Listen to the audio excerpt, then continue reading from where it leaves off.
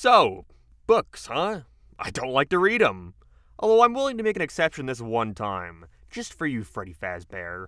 The Five Nights at Freddy's series has become one of the few regular topics I talk about on this channel, among the ranks of Family Guy and The Fairly OddParents. A series which I loved back in 2014 when it first came out, dropped off around the release of the fourth game, only to come back in full swing when I decided to drop an hour-long retrospective on the entire franchise back in October of 2020. And since then, I've pretty much been keeping up with everything new coming out related to the series, even making a few more videos along the way.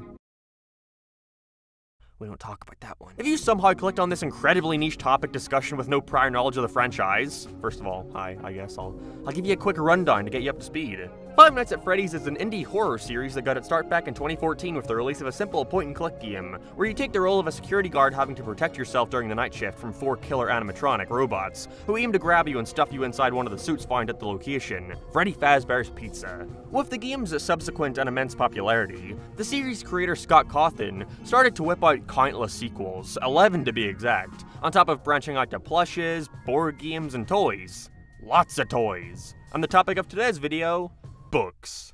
Despite the initial games appearing quite straightforward in terms of what was going on in them, the ever-growing fanbase quickly started to realize there was much more going on with the plot of the Freddy's universe under the surface, with Scott undoubtedly capitalizing on this with future entries attempting to sprinkle bits and pieces of story throughout, some in super goddamn cryptic ways. And even if you question some of the ways this is presented in the games, or if Scott has even planned out any of this and isn't just coming up with new stuff as he goes along, which he is, clearly one of the main draws to the series is the lore, drip-feeding the story out of order and forcing fans to figure out how each thing connects to the other. May seem dumb, but it's actually a genius way to keep fans talking and becoming more dedicated to the series. And because of this affection towards the series' story, I guess Scott thought it'd be a smart idea to simply cut out the middleman of, you know, playing the games. Was that the and release a series of books revolving around the franchise. And don't be fooled. These are much more than basic retellings of the events present in the video games. Instead, they're entirely new stories, separated from the main franchise.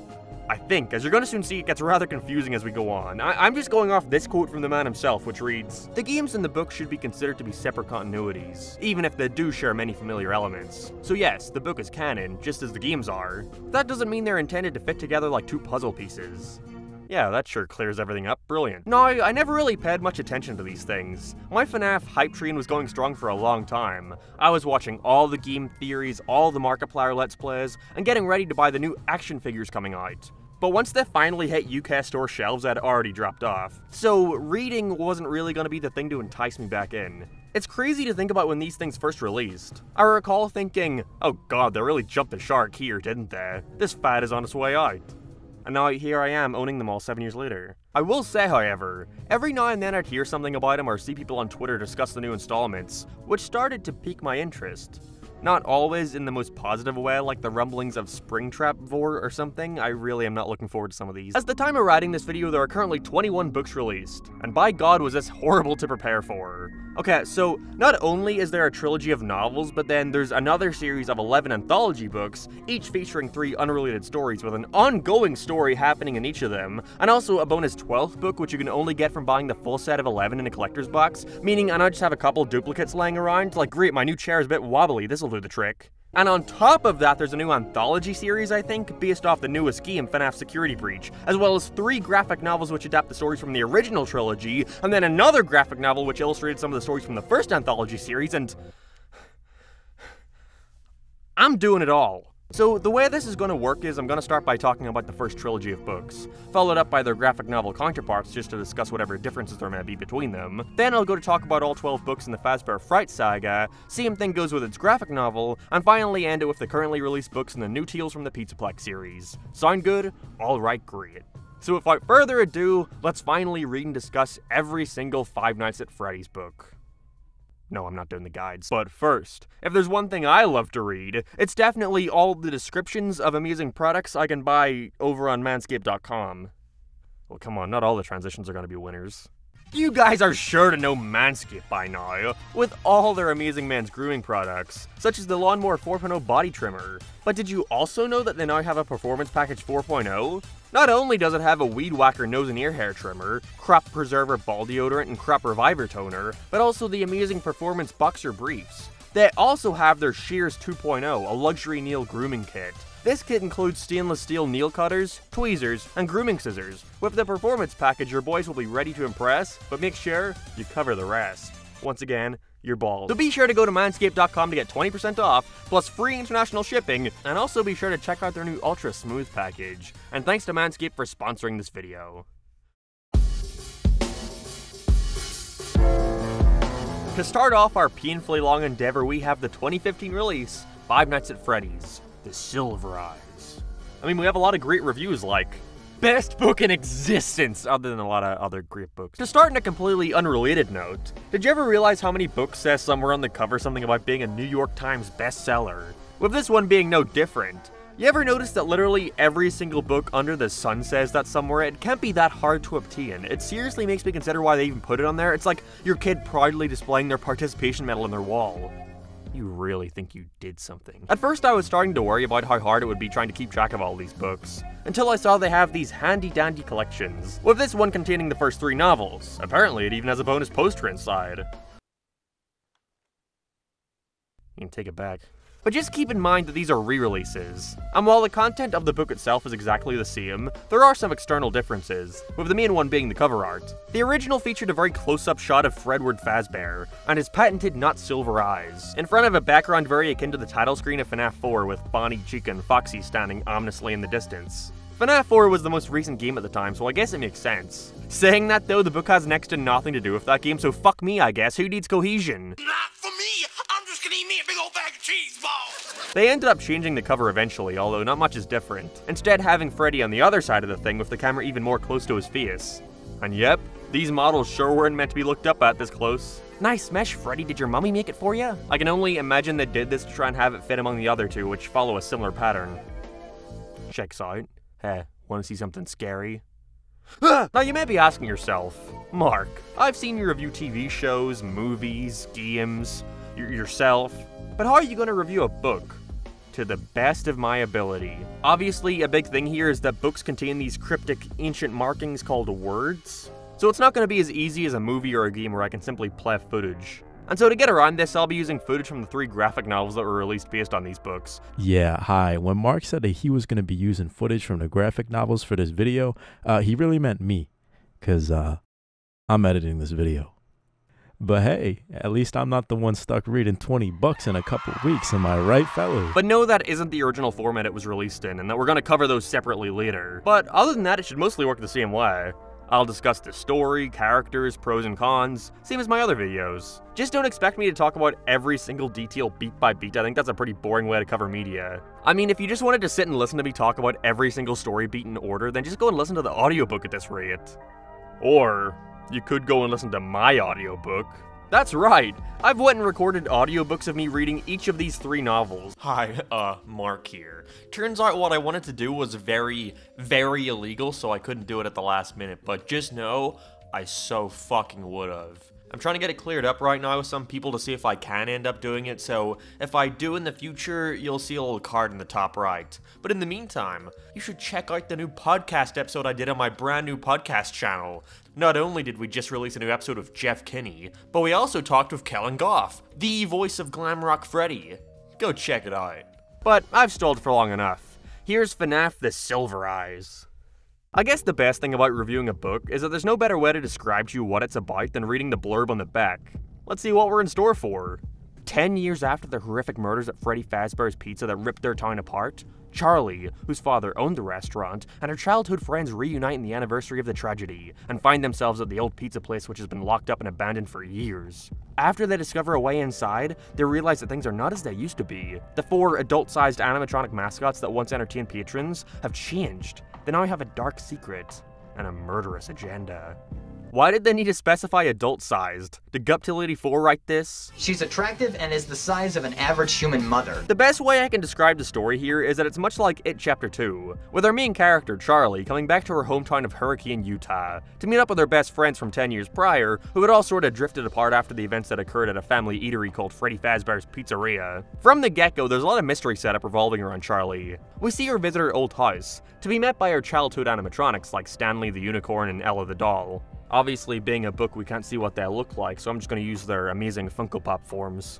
There's quite a few things we're not told about from the get-go, like who Charlie's father is, what happened to him, and most importantly, the event that caused a majority of them to leave town and not come back until now. We're eventually let know of the situation that occurred that day, what caused the restaurant to be shut down, being that 5 kids mysteriously went missing on the premises, with the bodies having never been found. One of the kids being Michael, a close friend of Charlie and her peers, with them returning to the opening of a scholarship program being started by his parents in memory of their son. They do a good job at piecing out their surprises here. Every time I felt it was starting to drag, they successfully managed to pull me back in by throwing another bit of information that starts to put everything more into perspective, with each twist and turn building off the last, painting a greater picture of why all these disparate ideas are related to each other. We learn about a previous restaurant Charlie's father owned called Fredbear's Family Diner, that her father is the one who invented the animatronics, and that Charlie in fact had a brother called Sammy, who was one of the kids that had gone missing.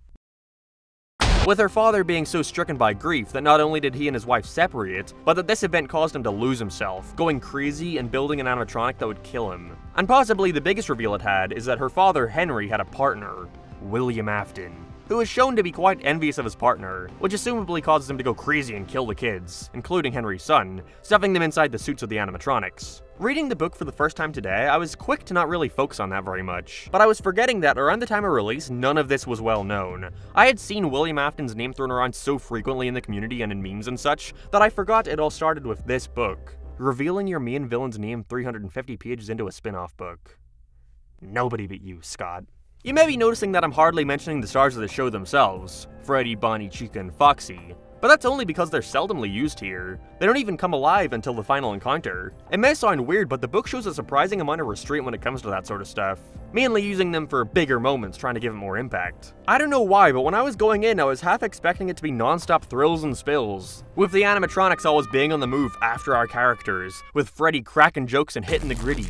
But no, it's actually got a very slow pace, which is welcome. The characters freely roam to and from the Freddy's establishment, with seemingly no danger the first 2 times, being open to leave and come back at later points, with them only being able to get in through a hidden door to the restaurant that's inside an abandoned mall, with it being built around the pizzeria almost to contain it in a way. Things don't really begin to pick up until the introduction of a night guard, Dave, who insists on joining the crew while they explore the place, until the grand reveal that he is in fact William Afton, masquerading as part of the police force so that he can guard the restaurant, I assume to ensure nobody ever enters and finds out what he did. Where he then dons his iconic golden bunny suit, aiming to take the lives of our protagonists by stuffing them inside spring-lock suits. But just who are these characters? I mean, if the book is less focused on Freddy and more so the events that transpired and how they affected our protagonists, then I'd hope they're at least interesting. I think Charlie works well enough as our hero. She's this awkward, anxiety-ridden girl who can't help but overthink every situation.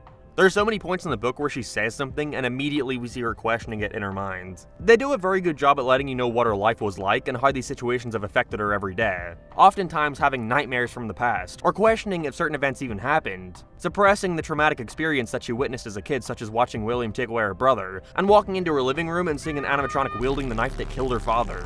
I even enjoy the smaller moments featuring her simply talking to one of her friends about life and how she doesn't really have much of an idea of what she wants to do. Point being, if Charlie is going to be the character we follow throughout these 3 books, then I'm happy to say I'm invested in seeing where it goes with her. The friends themselves are more hit and miss, however. We have some that I like well enough, such as John, Carlton, and Jessica. Well, enough for me not to want them to die at least. Like the whole part with Carlton stuck inside a spring-lock suit, knowing any sudden movement could cause it to clamp shut and puncture his organs. It was very tense and well done. But then we have others like Marla, Jason, and Lamar, who I don't really feel added very much.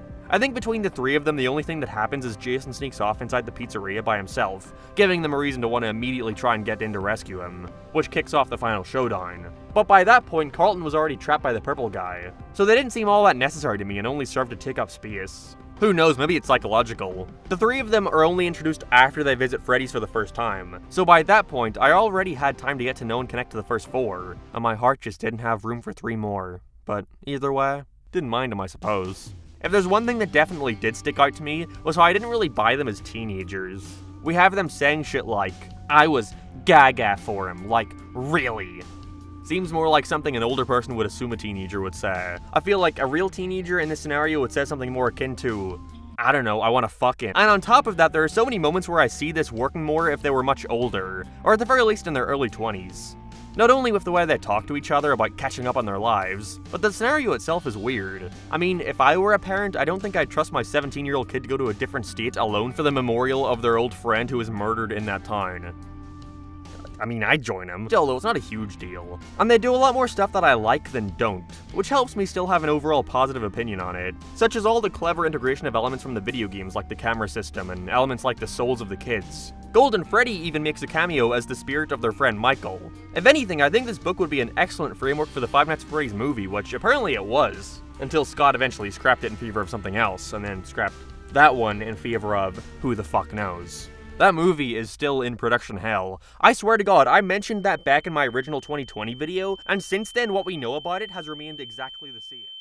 What are you hiding, Jason? The book ends with the reveal that the animatronics weren't actually after our main characters, instead only being after them because they've been dead for so long and any adult triggers back their memories of being taken by the dastardly clutches of William Afton, who Charlie kills by purposefully activating the spring locks on the golden bunny suit he was wearing.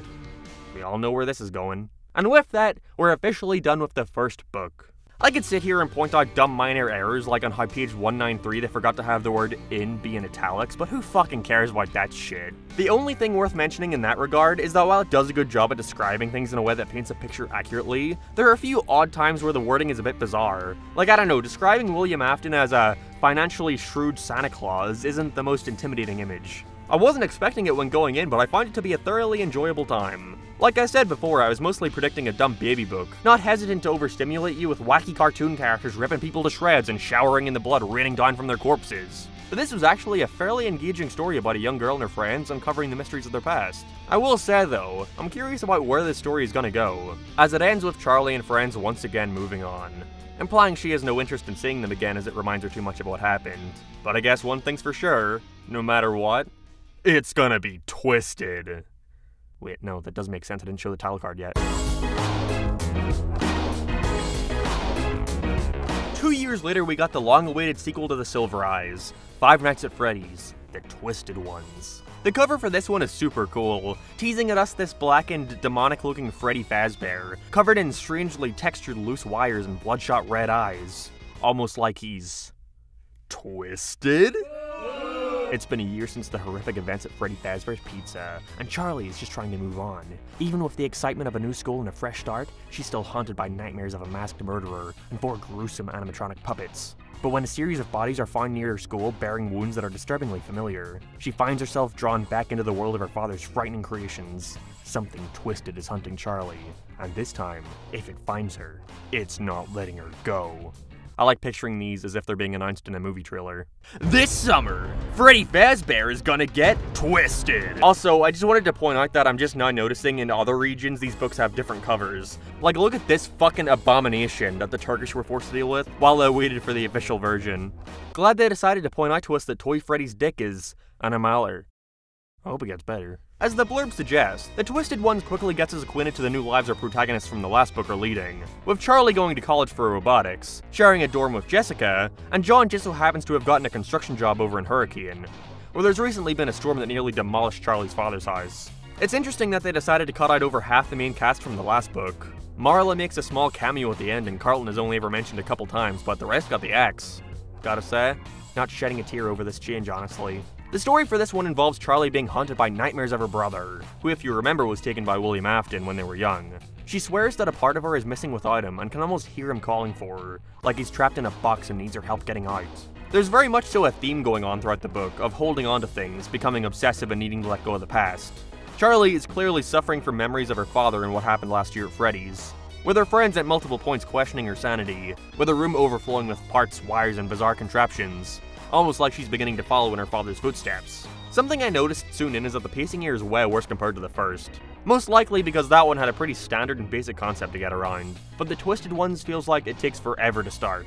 The perfect example of the book's horrible pacing is that there's this big intense moment near the end where Charlie is eaten by Freddy and is being taken to some mysterious place she doesn't know, any sudden movements triggering the spring locks and resulting in her death. And when John, Jessica, and Carlton's father, Clay, get to the house to try and find something that'll help them know where she's being dragged to, they then, for some reason, all fucking just sit down and let Clay discuss why his wife left him for 4 pages. Charlie's potentially being murdered, and here we are watching a goddamn therapy session. That's all during the end, though. For the first 200 or so pages of the thing, it's got such a slow pace. focusing on the characters and what they're doing in their everyday lives. They explore way more of their interpersonal relationships, with Charlie and John going out on dates and such, which I wouldn't have a problem with if it weren't for the fact that these don't seem like real people. I'm not engaged with their romance. Charlie flat out says they have nothing in common except for Freddy's, and she proves to him that she's nothing more than a crazy lady, arriving to their dates late and covered in muck and bruises, and when he simply asks what's going on, she yells at him like, "I'm surrounded by monsters and murder and death and spirit!" Yeah, I think I'll take the check to go.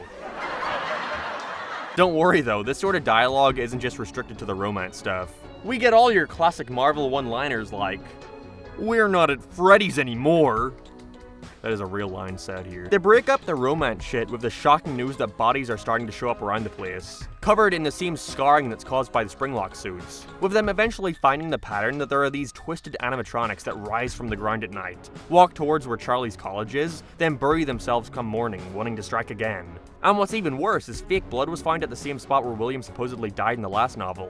So you know what that means. The most apparent thing to me with Twisted Ones is how much more they were starting to lean into surreal concepts and ideas. Like, of course, a story about Chuck E. Cheese animatronics being possessed by dead kids isn't the most grounded thing out there, but they definitely balanced it well to the point where it at least felt natural. But here, there is no restraint. They go off the fucking walls. Most prominently, there's this whole idea of illusions that they explore. They even do that generic movie thing, where coincidentally Charlie's lecturer is exploring this very idea in the first paragraph. But Charlie and John find this disc inside one of the twisted animatronics, which emits this screeching noise which somehow alters the way you perceive the robots. Trying to lure in kids through presenting Freddy and Co. is much more friendly, when in reality they look much more akin to, well, this guy. I'm not really sure how I feel about this idea. See, it's implemented well enough. Within the confines of the book, it makes sense. Kinda. And there are certain moments which I think executes upon it well, such as the whole part where Charlie, who by the way has fucking balls of steel in this book, which only makes her come off as less relatable, literally locking herself in an empty house right where she knows the animatronics are gonna be. She doesn't even have a plan really, she just knows they want her, and in the end gets fucking swallowed alive by Freddy, appearing like a carnival attraction with blinking lights and such, which, visualizing it in my head is a really cool idea. I want to see how that would look. But there's stuff like that filling the entire ending confrontation. But despite how not awfully it was executed on, there's still something about the idea that remains so dumb, there's no better way to put it.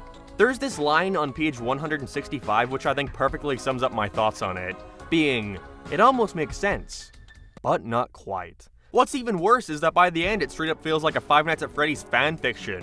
There is so much fan service here that feels like it wasn't necessary. Like, a spooky FNAF book should not include parts where all the robots are fist fighting and somebody says, "It's a Fortnite Battle Royale out there!" Well, okay, I may have added the Fortnite part. Like, there are parts such as, the original Bonnie grabbed the torso of the twisted Bonnie and threw it aside where Chica waited. It's just pages and pages of shit like this, it's legit a FNAF action scene. When they arrive at Clay's house, we learn that he actually went back to the same Freddy's location from the first book, taking all the animatronics home and storing them in his basement. And so John has the bright idea to go down to them and try to communicate, hoping for them to somehow know where Charlie's being taken away to. And it fucking works! The whole ending here is a neat concept, with Charlie being locked inside an unknown pizzeria, filled with what she later learns to be illusions of more twisted animatronics, like a twisted Bonnie, a wolf, and a bunch of childlike ghosts, which turns out to be nothing more than silly little balloon boys. But where it started to lose me is through the fact that it drags on and on and on. Every time you think it's about to end, it just keeps going. And this is the shortest book too, with the previous being 400 pages and this only being 300. But while I got through that first one in around 2 days, this took like 4 because it just gets so boring at points. Either over-explaining concepts or details, like when Charlie enters the empty house I mentioned before, and we get like 3 pages just describing how all the furniture is fake.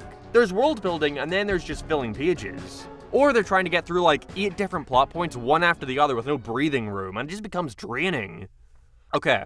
So, when John, Jessica, and Claire come to rescue Charlie in the pizzeria, and after Claire does the most reasonable thing I've ever seen somebody do in a FNAF setting and fucking shotguns Freddy Fazbear in the head, we hear the sound of a familiar character, after Charlie questions why they brought her here. "They don't care about you. I'm the one that brought you here!" I was very much so excited to see them incorporate my favorite character Springtrap into the book, with William having been fused with the bunny suit as a rotting undead corpse. But my happiness was immediately shattered once he kept running his mouth. "I've accepted the new life you gave me. You've made me one with my creation. My name is Springtrap. Springtrap calling himself Springtrap makes Springtrap well less cool. It's a strange approach to take him in, and not one that I'm too fond of. I don't like the idea that William is not only acting completely normal while inside the suit, well, okay, relatively normally, he's a child murderer. Like, the idea that in FNAF 3 this guy could stand around and have a pleasant conversation makes him way less intimidating. But also, I don't like that he's happy about the fact that he's now stuck inside his creation. Like, wasn't the whole idea behind him activating the spring locks and dying inside the suit being that it was an ironic death?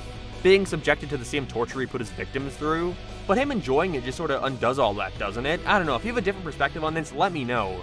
But in my opinion, wouldn't it be a cooler idea if he instead resented the hand he was dealt? Having a blinding rage towards Charlie for being imprisoned in such a gruesome way? Wanting to put her through the same pain he has to endure every single day for the rest of eternity? I don't know. I'll never know, because it never fucking happened. Nothing is more fitting to me than this page being forever ruined in my book because I accidentally sneezed on it.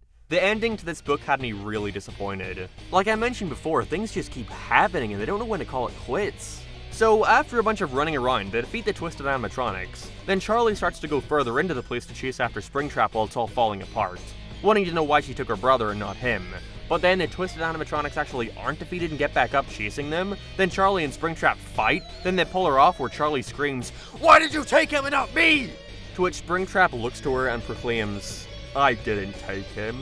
I took you." Oh my god. Wait, what? You spent the whole fucking book waiting for this dickhead to show up, and when he finally does, it just leaves you questioning more. But before you can even process that, Charlie thinks that she finds the door her brother is trapped behind, being entranced by it despite the building, again, collapsing. And she finally breaks out of it because John shouts, "Charlie! I love you." And after all this fucking slogfest, she once again gets captured by Freddy Fazbear, who fucking crushes her to death. Yeah, no really, Charlie dies.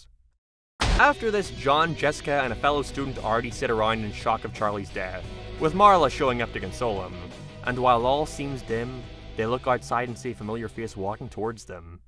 It's Charlie. Only for John to look at her, sit in silence, and finally say, "That's not Charlie." Oh my god! And that's how it fucking ends! What an infuriating book. The first seems so quaint in comparison. Even if it had some neat ideas and cool moments, the twisted ones more often than not had me in one of two states at any given time. Bored or mad. And this ending left me no different. It genuinely put me in a bad mood for the rest of the day. But despite all this, despite all that bitching, I'm not gonna lie and say that I'm not invested. I really want to see where the fuck this story goes. Who's this not Charlie? What did Springtrap want with her? What did he mean when he said he took her instead of her brother? Well, unfortunately, there's only one way to find out.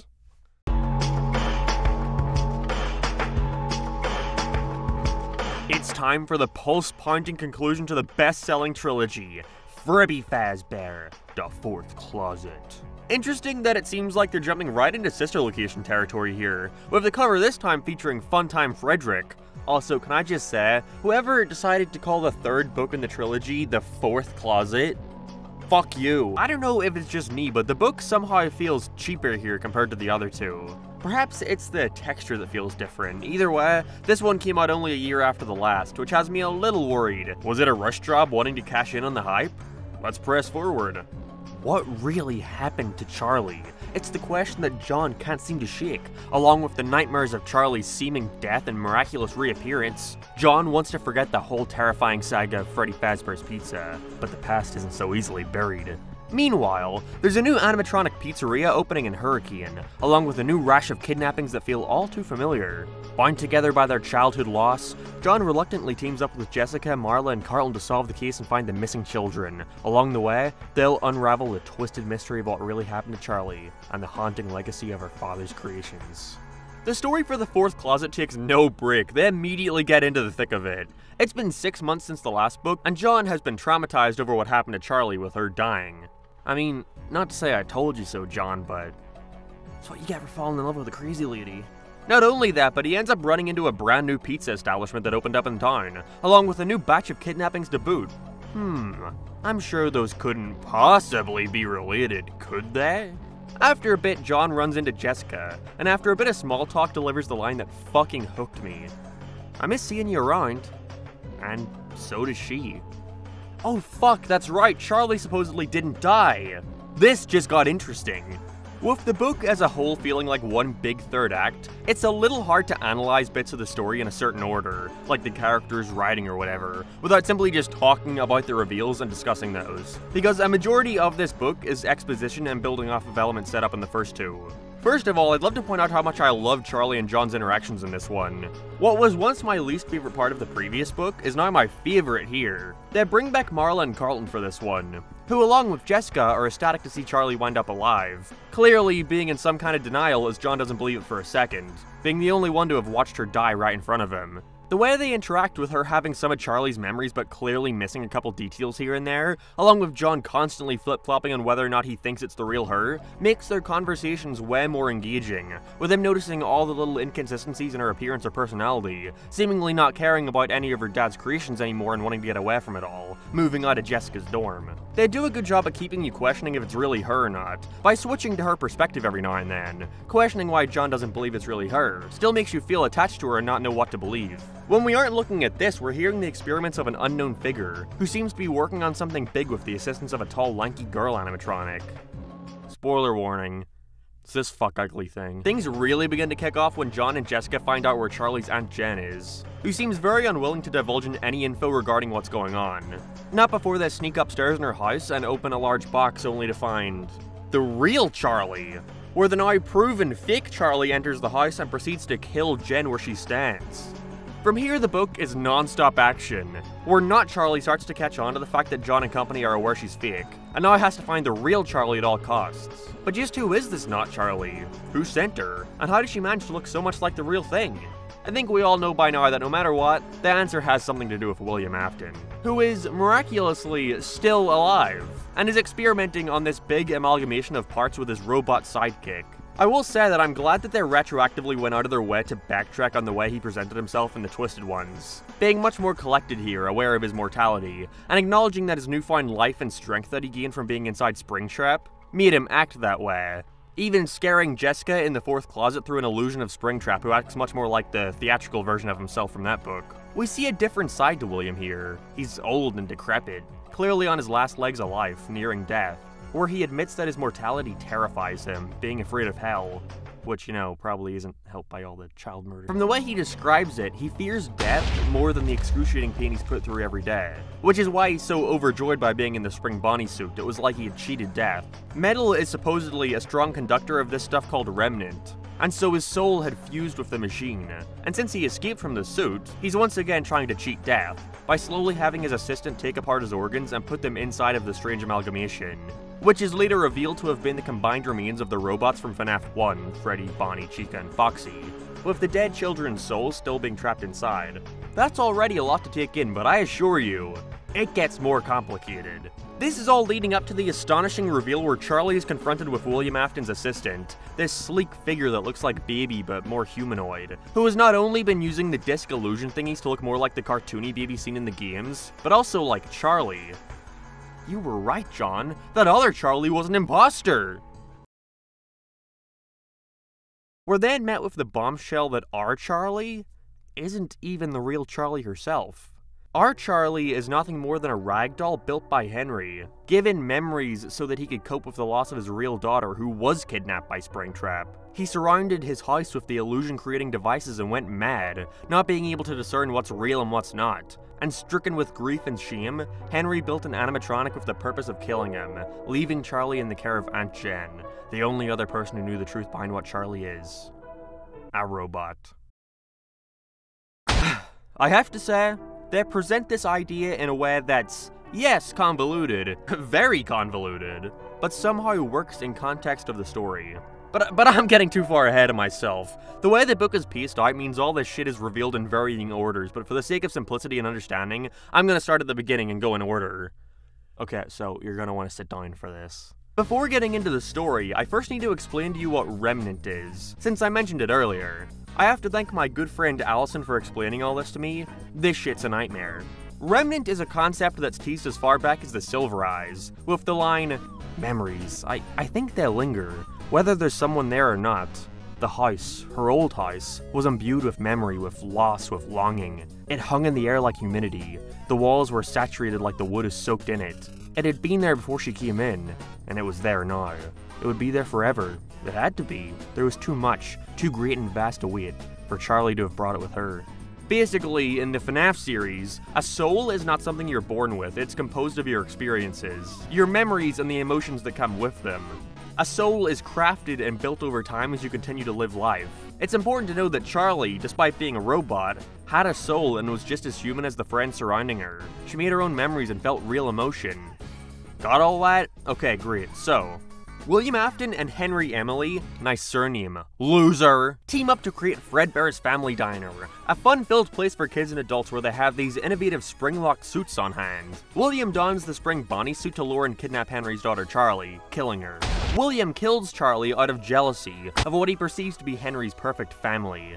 Henry never finds out what his partner had done and quickly goes mad. He moves to a new house in Hurricane, and while not flat out stated anywhere, it's heavily implied that Henry's wife and son Sammy move away from him, as he's apparently been going crazy, surrounding himself with these experimental illusion lights and discs, which only allows him to see what he wants to, blocking out the real world and no longer being able to discern reality from fiction. He tries to fix this by using his deceased daughter's ragdoll toy to build a robot duplicate of her, recording memories and placing them inside of her mind, so that she's none the wiser of what's happened, having closets in a room that contain future, older versions of Charlie, presumably to let out when the time comes. One of these Charlie robots is Baby, although Henry had given up on her once he realized what he was doing was fucked up, and so she remained incomplete in his workshop. Sometime around now, Henry and William also open up Freddy Fazbear's Pizzeria, by the way, with new animatronics taking center stage. William, from his perspective, basically sees Charlie come back from the dead, in the form of this new robotic version of her. He's fascinated by the idea that Henry could give his life to something out of grief for what he had lost. Henry poured his love and anguish and all of his emotions into that doll, which gave it life, at the cost of leaving a part of himself behind. His emotion.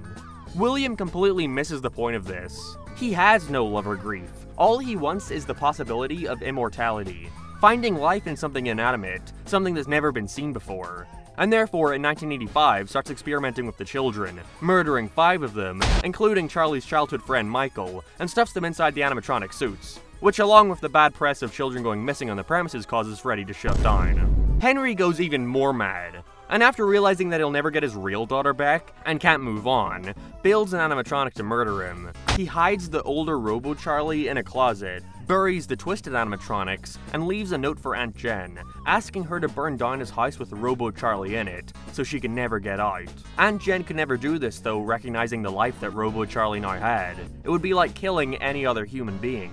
Aunt Jen took Charlie away, protecting her from the secret of what she really is. Through killing the kids, William realizes that one spirit follows through flesh, but also the pain. He considers the possessed animatronics his perfect family, a family he always sought after. That's not to mention though that William actually had a family, a daughter named Elizabeth. That's right, purple guy fucked, what's your excuse? William was very much so neglectful and abusive to Elizabeth. She was always living in the shadow of what was to become his greatest creation. See, Henry never turned the 4th Charlie, the oldest one, off, with her remaining incomplete in his office, witnessing everything, with the first words Henry even spoke to her being, "You are wrong." Because of this, she grows an immense hatred for him and our Charlie, and so gives herself to William to study. Now with the incomplete adult Charlie robot, William starts to modify it into Baby, and now being jealous of how much attention Baby is getting, Elizabeth sneaks down one night to look at her up close, which results in her being scooped up and killed, her soul now combining with Baby. This is because William was making Baby to lure more kids and kill them so he can further keep on experimenting. Still though, this adult Charlie, Baby, was still incomplete. It wasn't good enough for William. She wasn't as good as our Charlie. She didn't have the same spark of life, which is because despite being a robot, Charlie still had a soul that was completely her own, one that she had built herself. She could grow, change, and mature like a normal human, and that's what William could never understand. William further wants to control the kids he had killed by becoming one with them. He fuses their souls together in an amalgamation, and is slowly inserting himself inside of it, extracting remnants from them and putting them inside his new fun-time animatronics, Freddy, Mangle, and Foxy. Once William experiments with this on Carlton, he ends up inserting Carlton's soul, his remnant, into the mess, allowing Carlton to enter this memory world, where he could allow the kids to remember what happened to them. that Spring Bonnie, William Afton, is the one that killed them. And now realizing this, the kids were finally able to fight back against him, and once and for all kill William Afton. This seems like one of those things that only really starts to make sense once you actively sit down and think about it for a while and reread the books. And despite being pretty cool once you put all the pieces together, it results in the book itself feeling a little bloated. There is no breathing room, and there's plenty of points where it drags on for a while. Like when Jessica is running from Mangle and the baby crawlers, there was non-stop action for like 7 pages, and at a certain point I just switched off. Still though, left an impact on me as a whole. I was sad to find out the truth behind Charlie, so hey, I clearly grew attached. The book ends with Charlie sacrificing herself, using the same robot her father used to kill himself to destroy Elizabeth / baby / herself technically, and as a result of this, kills herself in the process. At the end of one of the previous books, John and Charlie go to visit Sammy's grave, but at some point in the 4th closet, he lets the not Charlie know that he never even really saw the words on there, and so she tells him to go and take a closer look. And the book ends with him doing just that. He takes a look at the grave of Charlie's father, and when he finally does, he sees something he had never noticed before. Charlie's grave. It had been there the whole time, dying when she was 3 years old. There's apparently some debate in the fanbase as to what this ending means. See, John is directed to the grave by the figure of a girl, which leads some to believe that either John possibly killed himself, and the figure is Charlie, welcoming him to the afterlife, or that Charlie managed to survive the stabbing through transferring her soul to the final body. I didn't think of any of that, I just sort of took it at face value and thought it was symbolism, you know? Either way, we're done. That's the end of the Five Nights at Freddy's novel trilogy, and boy does that first book seem so simple in retrospect. I was not prepared for how deep this shit was gonna go. But I gotta say, if I take it for what it is and don't question how outlandish some of this stuff can get, I really enjoyed myself here, and was engaged a majority of the time with these characters and their lives. I am glad that they quit here though, and didn't attempt to continue the story any further, instead opting for the next series, Fazbear Frights, to feature an entirely different set of stories. But that's still not the end of the novel trilogy, however, as in 2019 we got the graphic novel adaptations of all 3 books. So hey, let's give them a quick glance for fun.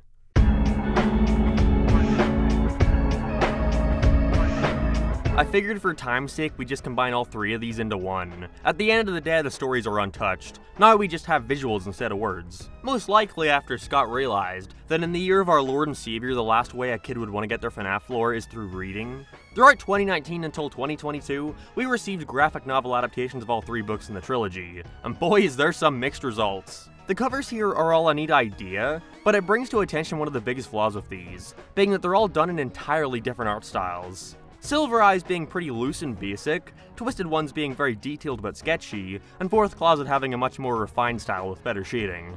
Speaking of these covers, did you know that one of the artists behind these books actually attempted to redo that god-awful bonus poster we got at the start of the video? And what do you know, it looks 10 times better. I guess this is a sign of things to come. Before we start, I have to make it clear that nothing I'm about to say is a reflection of these artists or their work. I can only assume how tight the deadlines for these were, on top of just how much here there was to adapt. With the first book not even having a sole adapter, instead that job was just given to the illustrator, which I can only imagine increased their workload. I gotta say, it was super weird seeing the official designs for these characters after spending so long envisioning them in my head. I pictured Charlie looking like that lady from Joan of Arcadia, given the description of brown hair and round face. I thought John might look something like, I don't know, Justice Smith. Given her name, I always just imagined Jessica being her character from 13 Reasons Why. And don't ask why, but I always figured Marla looked like that one bitch from High School Musical who was standing dancing on the tables in the cafeteria. That's my headcanon. Instead, there's some weird differences here that took a little getting used to, such as Jessica being a blonde, despite her description claiming she had brown hair. Although that was most likely done so that not all 3 of our female protagonists would have the same colored hair. William Afton, though, I was not fucking prepared for. He looks so fucking dumb, and not intimidating at all. Although, that may be a direct result of the first book looking so fucking bad. I'm sorry, there's no way around it. The Silver Eyes adaptation is awful. At first I thought it was simply a directed rip of the novel. Almost everything is word for word, which you'd think would be a good thing, but not at all as a matter of fact. Not having any descriptions for these locations, not having those beats where we see the characters think to themselves for a bit, allowing us to grow more attached to them is completely removed. It's basically just like we're seeing the first book, but only the text boxes. I got through this thing in like an hour because there's nothing going on. You can really see the artist struggling to rush through and condense this thing. There is no stopping here and it seriously hurts the pacing. I wondered how they somehow managed to shrink it from an initial 400 pages to only 200, and then that's when I realized that they actually were taking creative liberties here, but took out some stuff that's integral to later reveals. Removing segments like the friends calling a policeman to Freddy's who drives them back to meet Clef for the first time, I understand. It doesn't add a lot other than showing the adults don't believe them, which is already shown through the later interaction with Clef, fine. But then they remove shit like near the beginning of the book, where John asks about the differing sizes of closets in Charlie's room. Okay, so keep in mind how we later learn that the different robot Charlies are behind these closets. Remember how Charlie spends the entire second book looking for it. Remember how the fucking name of the final book is The Fourth Closet. Now let's see how the novel treats the first mention of this thing versus the graphic novel. The closets had been built to align with the slant of the ceiling, and there were 3 of them. Ella lived in the short one, which was about 3.5 feet tall. Next to it was one a foot or so taller, and a third, closest to the bedroom door, with the same height as the rest of the room. She smiled, remembering. "Why do you have 3 closets?" John had demanded the first time he came over. She looked at him blankly, confused by the question. "'Cause that's how many there are," she said finally. She pointed defensively to the little one. "That one's Ella's anyway," she added. John nodded, satisfied. Charlie shook her head and opened the door to the middle closet, or tried to. The knob stopped with a jolt. It was locked. She rattled it a few times but gave up without much conviction. She instead crouched low to the floor and glanced up at the smallest closet. Her big girl closet that she would someday grow into. "You won't need it until you're bigger," her father would say, but that day never came. I remember showing these closets to John. "Why do you have 3 closets?" There's no more, that's it. They even keep in the same dialogue later, where John refers to it as her big girl closet. That line no longer makes any sense because you cut out the moment where she calls it that. And also, they put next to no emphasis on the closet here. It makes their inclusion later feel way more thrown together. That comparison is the perfect description of the Silver Eyes graphic novel. It's the first book, but sliced in half with genuinely terrible, terrible art. It ruins so many of the best moments here, because whenever I was reading the words, I could at least envision it in my head and picture the best version of what it could look like. Like when William Afton creepily explains to Carlton what will happen if he moves in the Springlock suit. I didn't need to know that he was standing in a brightly lit room smiling and crossing his arms. That ruins it! Again, no shame to the artist. I understand this probably isn't what they're truly capable of, but this does not look official. It seems more like a DeviantArt fan comic. Thankfully, the Twisted Ones and Fourth Closet hired somebody to actually adapt them, meaning actual time was taken to figure out what should be kept or shortened or changed altogether, while still keeping the story intact. I'm really not that into the art style changing so drastically between them, but honestly, I'll take it if it means I don't have to look at any more of this. Already there's a massive improvement with the Twisted Ones. The speech bubbles look formatted better, we actually get to see Charlie's thoughts again, and despite every now and again they rely too much on weird gradient backgrounds, there's way more creative and better looking shots in here. It's not amazing, the sketchy style isn't my favorite to be honest, and it made reading these back to back pretty jarring, but it works better for certain scenes, especially with the twisted animatronics. Allows them to show a lot of detail while still being able to cut some corners. And boy does it feel like corners were cut. For every cool illustration we get, like the reveal of Springtrap, we get shit like Balloon Boy's introduction. Hi. Something definitely different you get from reading these over the novels is that the foreshadowing becomes way more apparent. You know, given we can actually see what the characters are seeing. Which makes it easier to pick up on certain stuff, like a childhood photo of Charlie where she's wearing the exact same outfit as Ella. Or her visions of being trapped in a box making a lot more sense now, knowing that in the Fourth Closet she quite literally is trapped in that same box. Speaking of, this foreshadowing is only further exemplified with the Fourth Closet. There was a bunch of neat details here I picked up on that I didn't realize until now, either because I simply missed them, or it could be the fact that this adaptation is a lot more direct with the reveals. They point out the obvious a little more, which is a good thing because I'm a little slow and didn't pick up on some of this stuff before. Around the beginning of the novel, a mysterious woman approaches a junkyard, where she asks the owner to show where he had heard children screaming from a previous night. I'm not sure if they mentioned it in the book and I just missed it, but in the graphic novel, Carlton flat out says that the FNAF robots were thrown in the junkyard by the police, and now we can visibly see that the lady is baby. And knowing where all this was gonna go when I read it now, I finally realized that this is where they found the FNAF 1 robots to bring to William so he can fuse with them. Or there's the part where Jessica confronts William and how he survived Charlie activating the spring locks on him in Silver Eyes, with Charlie finding out in the Twisted Ones that fake blood was found on the scene, presumably being William's. He faked his own death. However, William turns down the claim, letting her know that he bled real blood that day, just like any human. At first I figured this was a forgotten detail, something they were never gonna come back to. but most likely to help stupid people like me. The fourth closet adaptation includes a line where Aunt Jen is talking to Henry, saying that just because he can make a doll that bleeds doesn't mean he can bring Charlie back, showing of course that it was her blood they found on the scene that day. There's also minor details I enjoy here that weren't in the original, such as how John actually asks Charlie about Artie, who at the end of the Twisted One said they were dating. If you couldn't tell already, I've got a much more positive opinion on the fourth closet adaptation.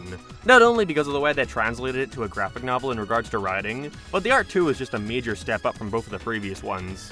All the characters are defined well, it doesn't feel like it's going off model too much, and there winds up being a ton of really cool looking shots like the final moment where Charlie and Elizabeth get stabbed. I will say though, the way the ending is illustrated here makes me question my initial perspective on what's happening here. In general, the symbolism is much clearer to grasp, like seeing Elizabeth walk up to the robot William is turning into Baby. We can see that it still looks like Charlie, which makes it easier to understand that Baby is a weird combination of all three, but this ending had me fucking stumped. Initially, I figured that John finally witnessed Charlie's tombstone, putting it to rest in his mind that she's died. However, here he's facing away from it. We never actually get a shot of him looking at it and taking it in, before walking away with Charlie, the final shot showing the other side of the tombstone where her real body lies. So, did he find out if Charlie was a robot or not? He was unconscious whenever that reveal was happening, so fuck it, I don't know. Let me know what you think in the comments below. Send me an email at FNAFFreddyLover123@gmail.com, and don't forget to find the answers locked away deep within the subscribe button. Don't forget to give it a click. At the end of the day, I can at least say that I believe the fourth closet graphic novel is a fine substitution for the text novel, where you can get just as much out of reading either. But would I recommend reading the books for the first time before these?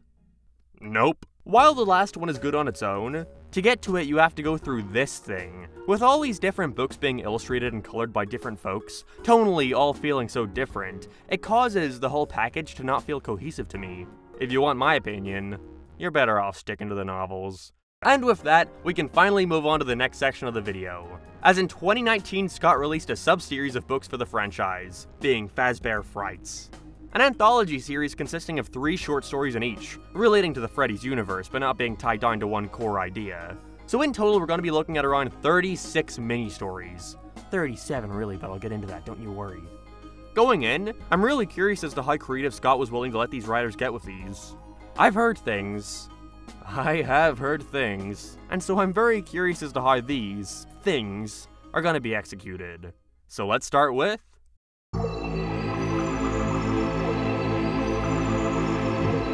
First of all, can I just say that I hate that the collection containing all these books brings attention to how all these spines don't line up correctly? Come on, it couldn't have been that hard. How am I supposed to set this on a shelf now? It's ruined! Right off the bat, I love the cover here. The imagery of Spring Bonnie hiding underneath a ball pit, seeing nothing but the human eyes staring up at you is genuinely cool imagery.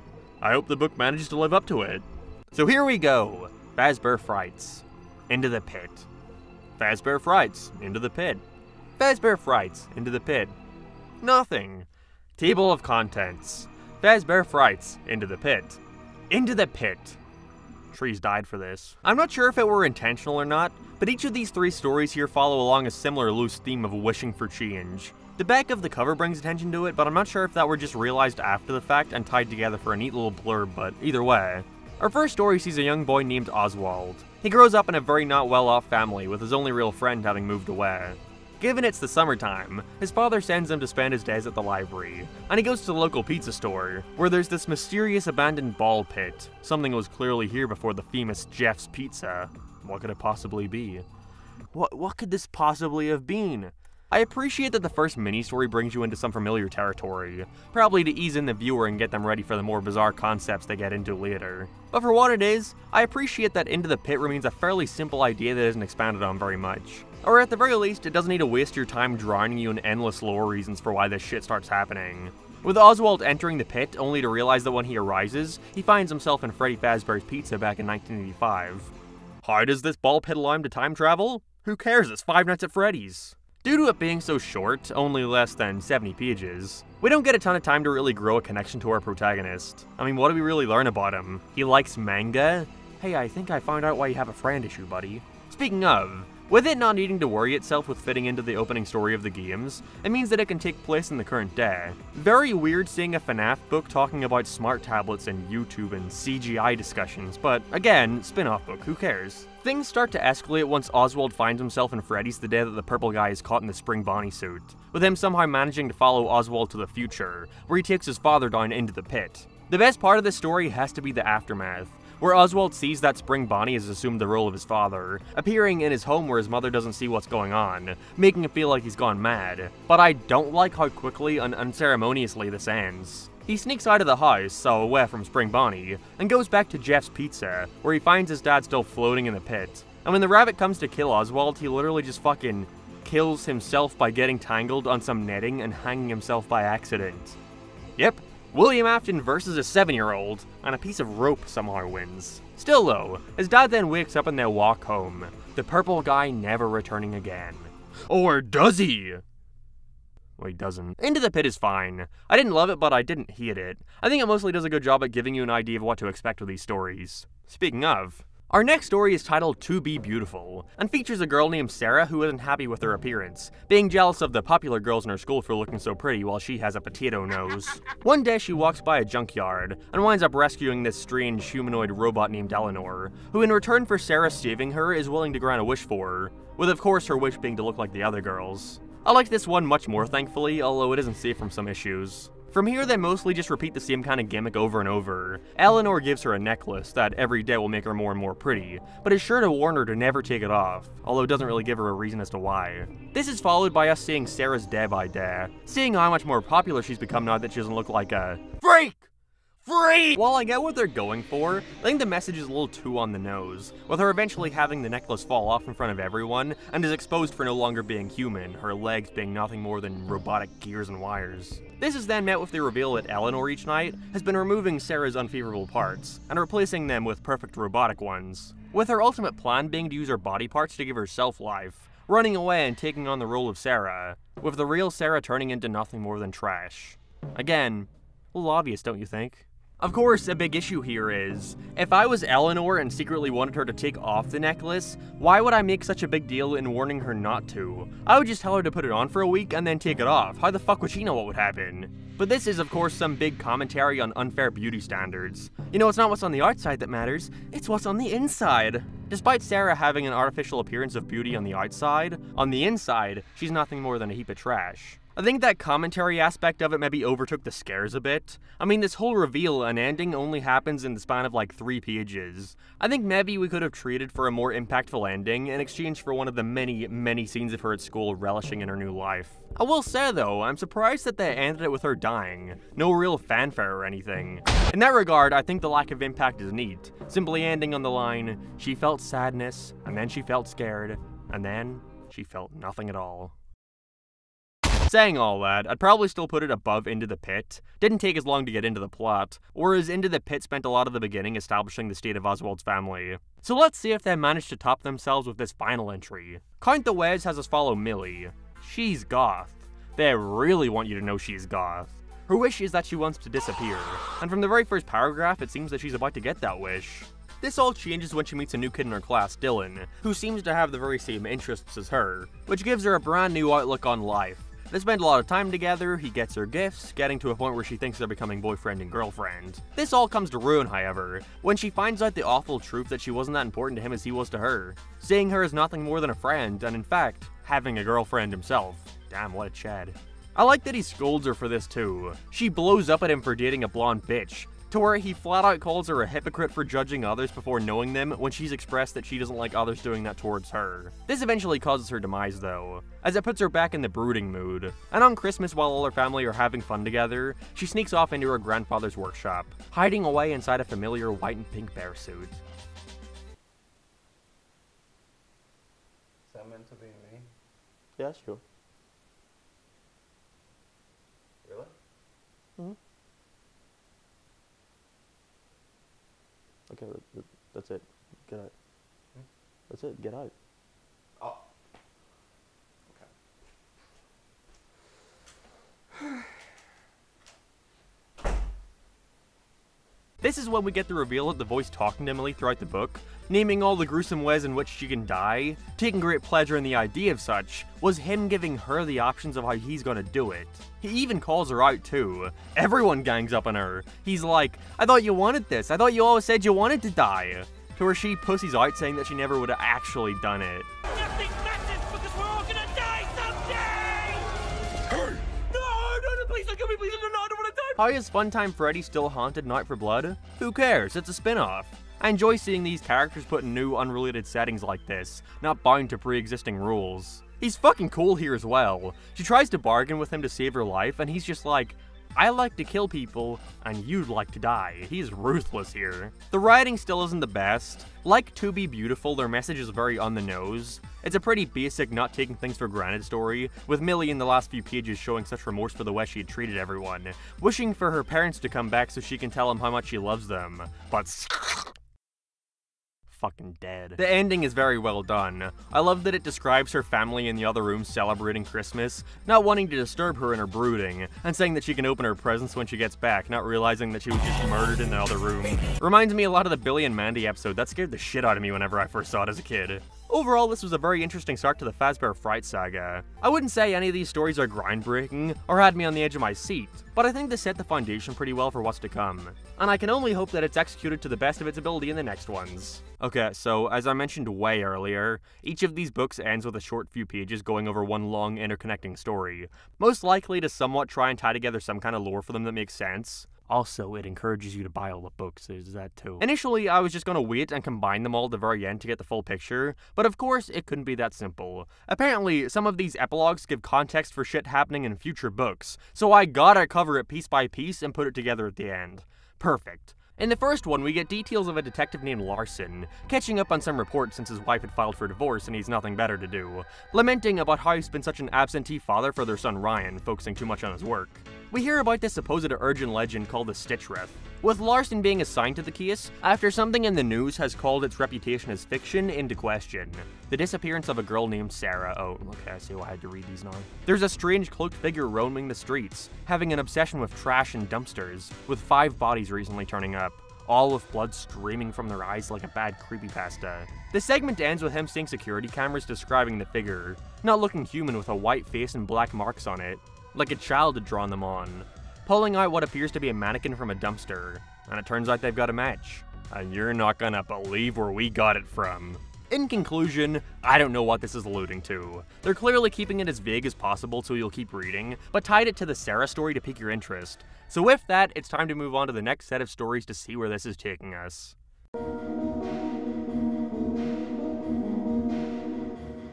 The cover for Fetch is neat, but it's probably one of the more generic ones in the bunch, featuring a close-up shot of this brown dog animatronic. I don't think his design is all that interesting, aside from the gaping holes where his pupils should be, but composition-wise it's a little too similar to Into the Pit for my taste, just without the better colors and creepier scene it sets up. It's the sort of book that keeps going missing when I set it somewhere because the colors blend together so much. Much like the last one, Fazbear Frights 2 follows a theme between all its stories, being the concept of all of our characters wanting some sort of control over their life. Although, unlike the previous, I'm glad to see it's done in some varied ways here. Our first story, Fetch, features Greg and his 2 best friends checking out an abandoned pizzeria, which we later learn is one of the Freddy's chains, which was closed down due to what happened at the main one. They even run into the original animatronics at one point. While they're there, they find this small little dog animatronic called Fetch, whose whole thing was that he would link up to your smartphone to assist you with shit. Why would a robot from the 80s be designed to do this? Spooky! This one was much worse in terms of the ways the kids all speak to each other. Apparently, to them, the smartphone linking feature is lit.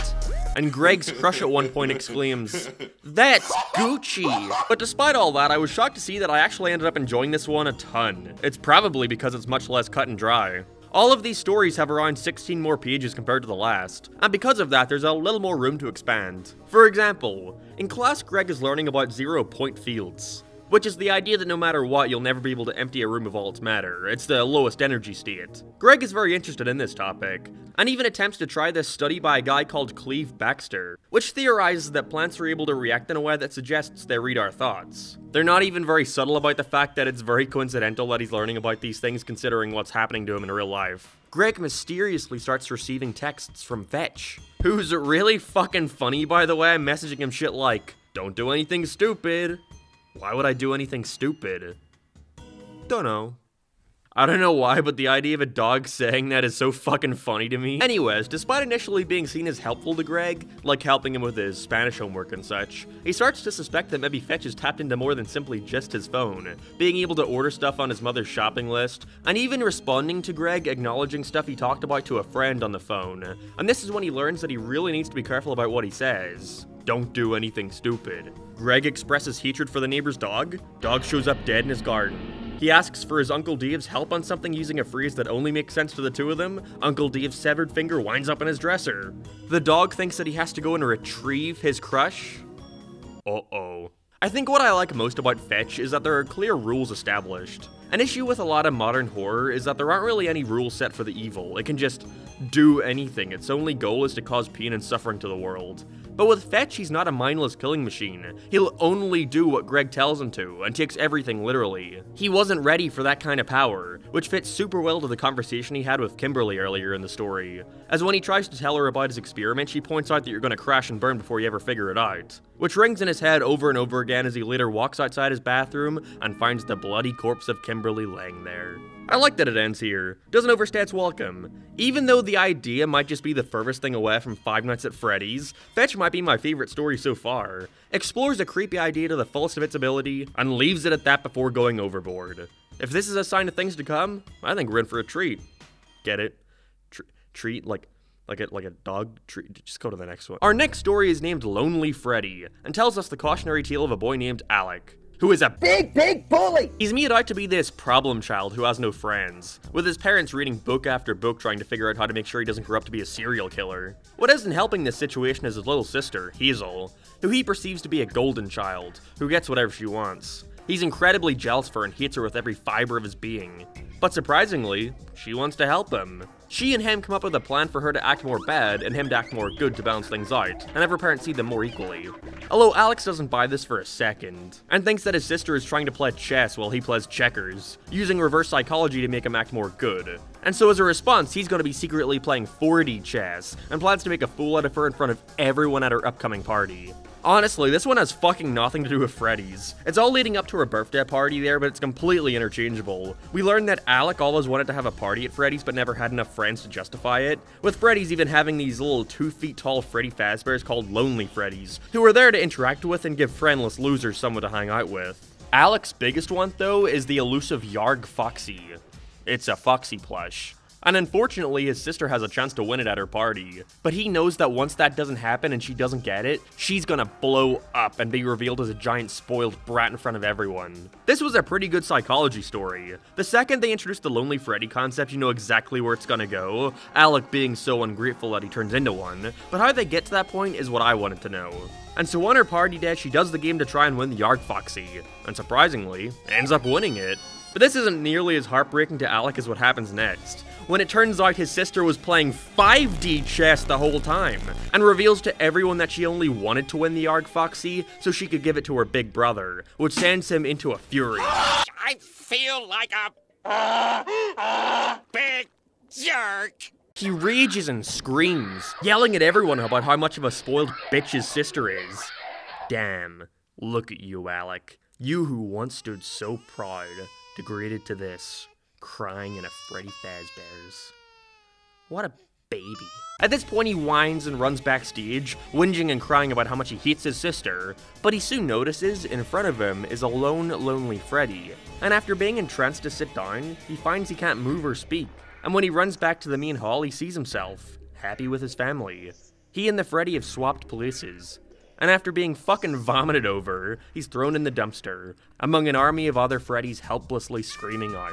I like this ending. It's freaky. Although it really makes it apparent that these books are nothing more than the current day equivalent of Goosebumps, or the show I used to watch as a kid called Grizzly Tales for Gruesome Kids. You know, bad kids getting some kind of payback for being so bad. No matter how much I enjoy the ending, however, it doesn't make up for how boring the start of the book is. I get it's to play along with the idea of Alex slowly letting his guard down and growing a bond with his sister, but I don't really care if they like each other or not. They're willing to let their parents argue and laugh about it. I think they're both assholes. Not to mention my favorite part, again, the ending, was already sorta done in the last book with Sarah turning to trash, so it's not like I get anything new out of it. Lonely Freddy was decent. Nowhere near as good as Fetch, but there were some alright ideas in here. I just maybe wish it got to the meat a little bit faster, or at least piece out the horror elements a little more instead of cramming it all into the final couple pages.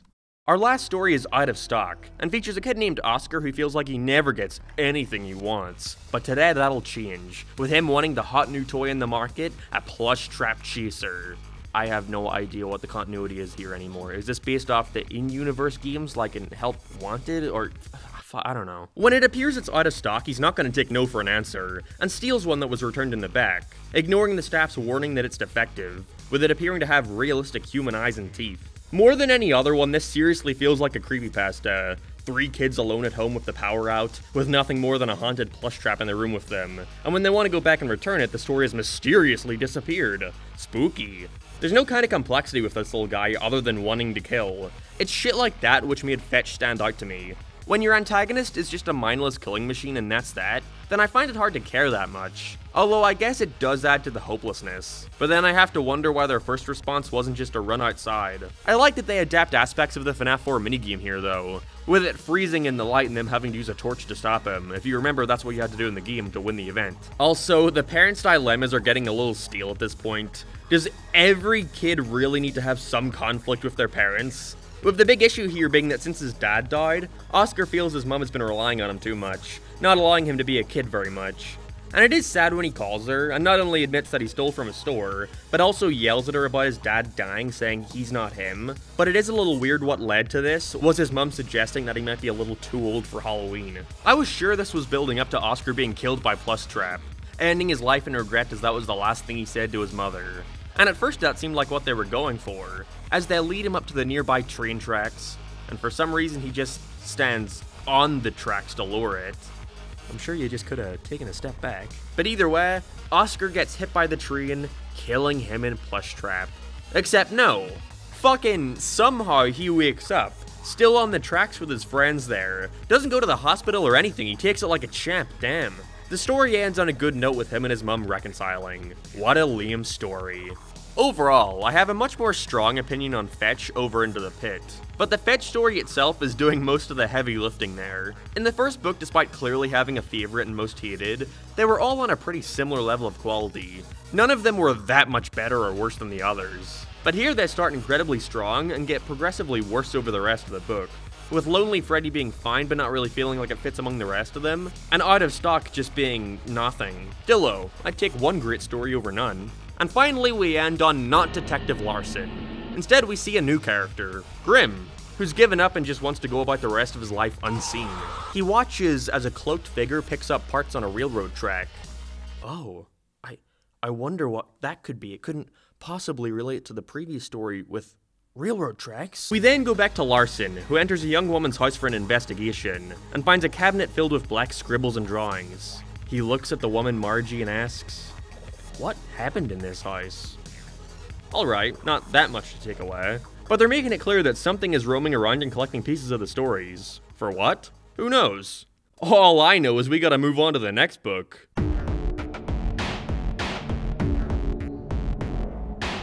You like that segue? I'm running out of them. 1:35 a.m. Alright, couldn't be any more vague with a title like that, could we? I guess that's the issue in titling each book with the first story. It kind of lessens the other two in your mind, which I guess is sort of why they'd put their best foot forward with them. This is the first time the cover is focused on something not animal-like. Sure, we had Baby in the graphic novels, but the focal point here is instead on some weird doll with time to wake up in one of its gaping eyes. These teals will keep even the bravest Five Nights at Freddy's players up at night. It's true. It caught my eye that the blurb here claims that apparently each story has a drawn cover done by fan favorite artist Lady Fizzy, who after a bit of research I found out was anything but fan favorite. But that's not my drama to discuss, I don't care enough, also it's kinda creepy. I just want to see where these covers are, because all I see is texts reading out the title of the book. Oh, apparently they were finished but cut from the books. Well, you know, that's okay, it just means we can look up the original.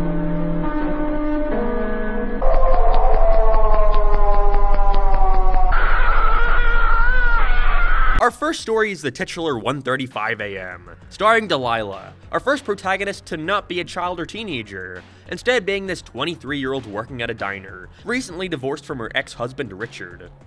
Fuck you, Richard. Fuck you! Delilah is checked out of life. She believes that she has an obsessive personality, and right now her obsession is that life sucks. Got a real millennial mindset. Can I get a hashtag relatable in the chat? Staying true to every creepypasta ever, she goes to a garage sale and finds this broken doll made by Fazbear Entertainment. Holy shit, I know what that is! She buys it to help her wake up for her job as she's on thin ice with her boss, setting an alarm on the clock it apparently has for 1:35 p.m. But oh no, even after throwing it away, she's consistently woken at 1:35 a.m., going mad as she believes somebody's out to get her. It was a fine enough starting point for a story, but they don't go anywhere with this. It's clear the goal of this one was to be less overtly scary, like, ooh, blood, and aim to be much more psychological with it. But I don't know, I don't think they go far enough with that aspect to justify how downplayed the scares are. Things get worse and worse every night, thinking somebody is outside, then in her house, under her bed, then touching her, and when she tries to be around other people around that time, it's made clear that nobody else can hear the sounds of the doll. Even blowing up at her best friend Harper, accusing her of doing it, the doll is clearly tormenting her. I was fairly intrigued as to where they were going to go with this. She gets in her car and goes near a bridge, which led me to believe she was going to try and take her own life to make that endless suffering stop. But instead, she makes the bizarre choice of action to run away from society and crawl deep within a vent, making sure she can't easily get out and that nothing else can come in. The end. Boo! It's just a nothing ending. Why can't the doll get in the vent? If it's made clear that this doll has a supernatural element to it and can traverse wherever Delilah goes to, then why would a measly vent do anything? Is it coated with anti-Freddy Fazbear repellent?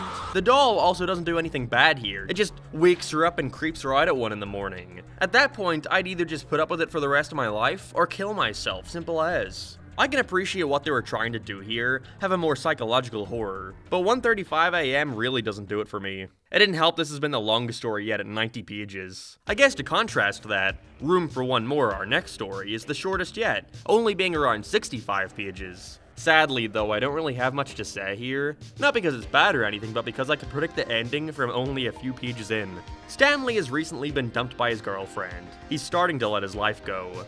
Which doesn't help that he has a security job at a factory, despite never seeing anybody there. His only instruction is to not let anything out. Huh, that's strange. Aren't security guards meant to stop stuff from coming in? On the job, he consistently has nightmares. Something about seeing a street called Fazbear Avenue, then some about Funtime Freddy. But consistently on each day, a tiny ballerina robot sits on his desk, asking for him to take them home. The sister location comparisons were rampant. If you know anything about the mini arenas in that game, you know where this is going. Each time he wakes up from a dream, the robot is missing, appearing again the next night only to do the same thing again. Huh, strange. It's almost like there's more than one of them. They're secretly crawling inside his body at night so he can take them home.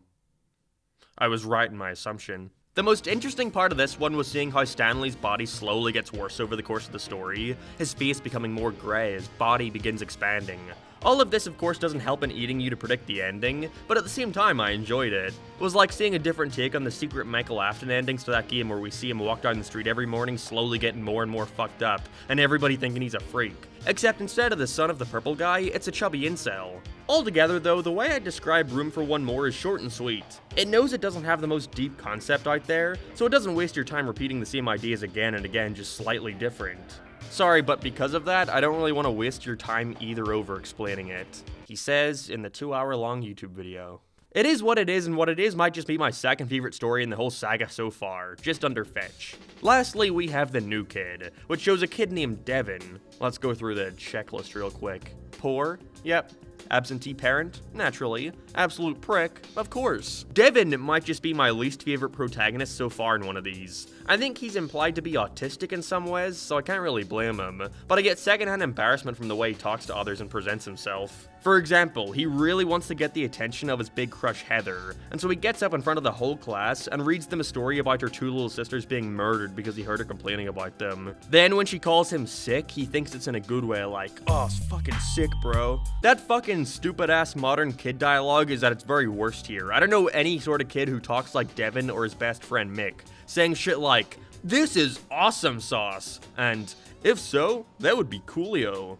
R.I.P. Devin's ineptitude with talking to others is further highlighted through the main conflict in the story, being that a new kid, Kesley, has just moved into their school and within days has become best friends with pretty much everyone. Even Heather, oh no! It's really strange because I couldn't tell at all where this one was going, and not in a good, unpredictable way, but in the way of, things are just happening and I don't know what the theme is. I don't even know whose perspective the story is being told from, or if it's the writer saying these things. That Coolio line wasn't even said by a character, it was said by the writer. There are parts where they'll make a basketball analogy and then go, whoa, did I just make that analogy? I don't even play basketball.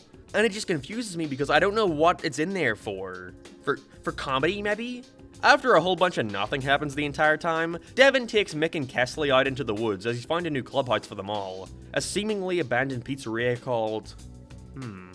F-A-Z. The sign is destroyed. I guess we'll never figure it out. They make it clear that Devin has some sort of goal in mind when coming here, having something planned for Kesley. And once they find a familiar golden bear suit, it's fairly obvious where this is going. Kesley accidentally gets killed after the spring locks activate. They run and try to keep it a secret, but when Mick forces Devin to go back and make sure he's dead, he ends up getting trapped in the suit himself and is killed. Kesley nowhere in sight.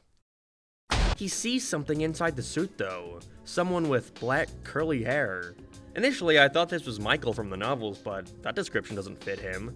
There's a short epilogue showing a completely different school, where Kesley is shown to be trying to incite the exact same situation like he knew the whole time how it would have played out. Why was Kesley doing this? How did he manage to escape the suit? How did he know that things would play out in the exact way he had planned? And I think it's supposed to be scary that we don't know, but it drops the ball at that. It fucking face plants.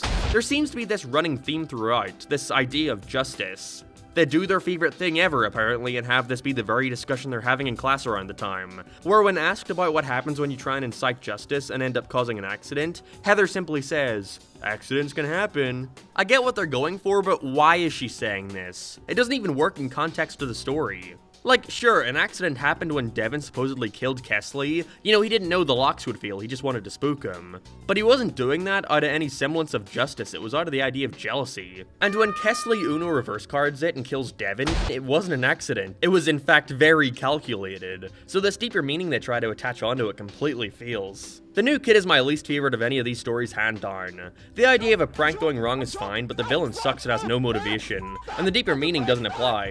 Hated it. Fazbear Frights 3 is definitely my least favorite book in the saga so far. Only one of the stories I enjoyed, and even then I enjoyed it mostly because it didn't overstay its welcome. But even then, that overall gives the book a very uneven feeling. You start with a 90-page story, then a 60-page one, and then back to 90.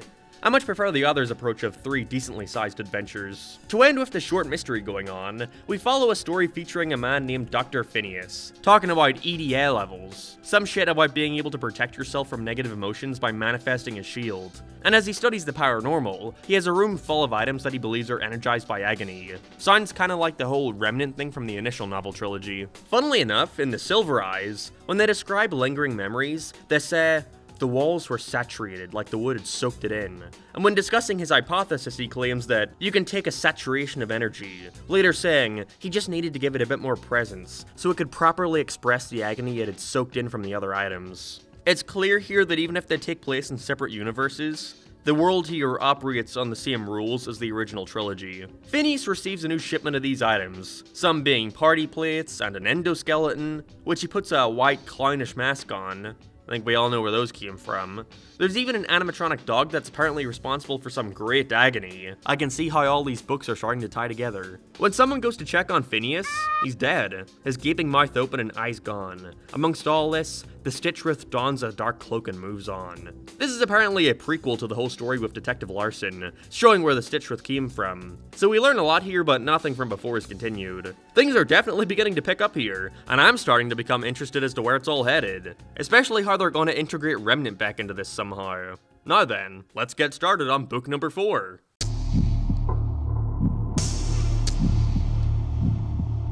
Okay, so I've been trying to work on this video throughout the month of October, and because of that tight schedule, I've had to start reading like 2 of these Fazbear Fright books a day, and at this point, it's beginning to consume so much of my time that I'm dreaming about my own Fazbear Fright stories. This is becoming a problem. The only thing worse was when for like a week straight last year, I was consistently having FNAF-related dreams where I was trapped in a Saw-like setting with each room and trap revolving around one of the animatronics. I need to stop doing this to myself. The cover for this one might just be my favorite so far, featuring Foxy hidden behind his iconic staged curtain, prominently showing us his glowing yellow eye and hook. I don't know, it paired along with the fitting title of Step Closer makes it stand out a bunch. These 3 stories have a theme of isolation, and how you can create a void in oneself.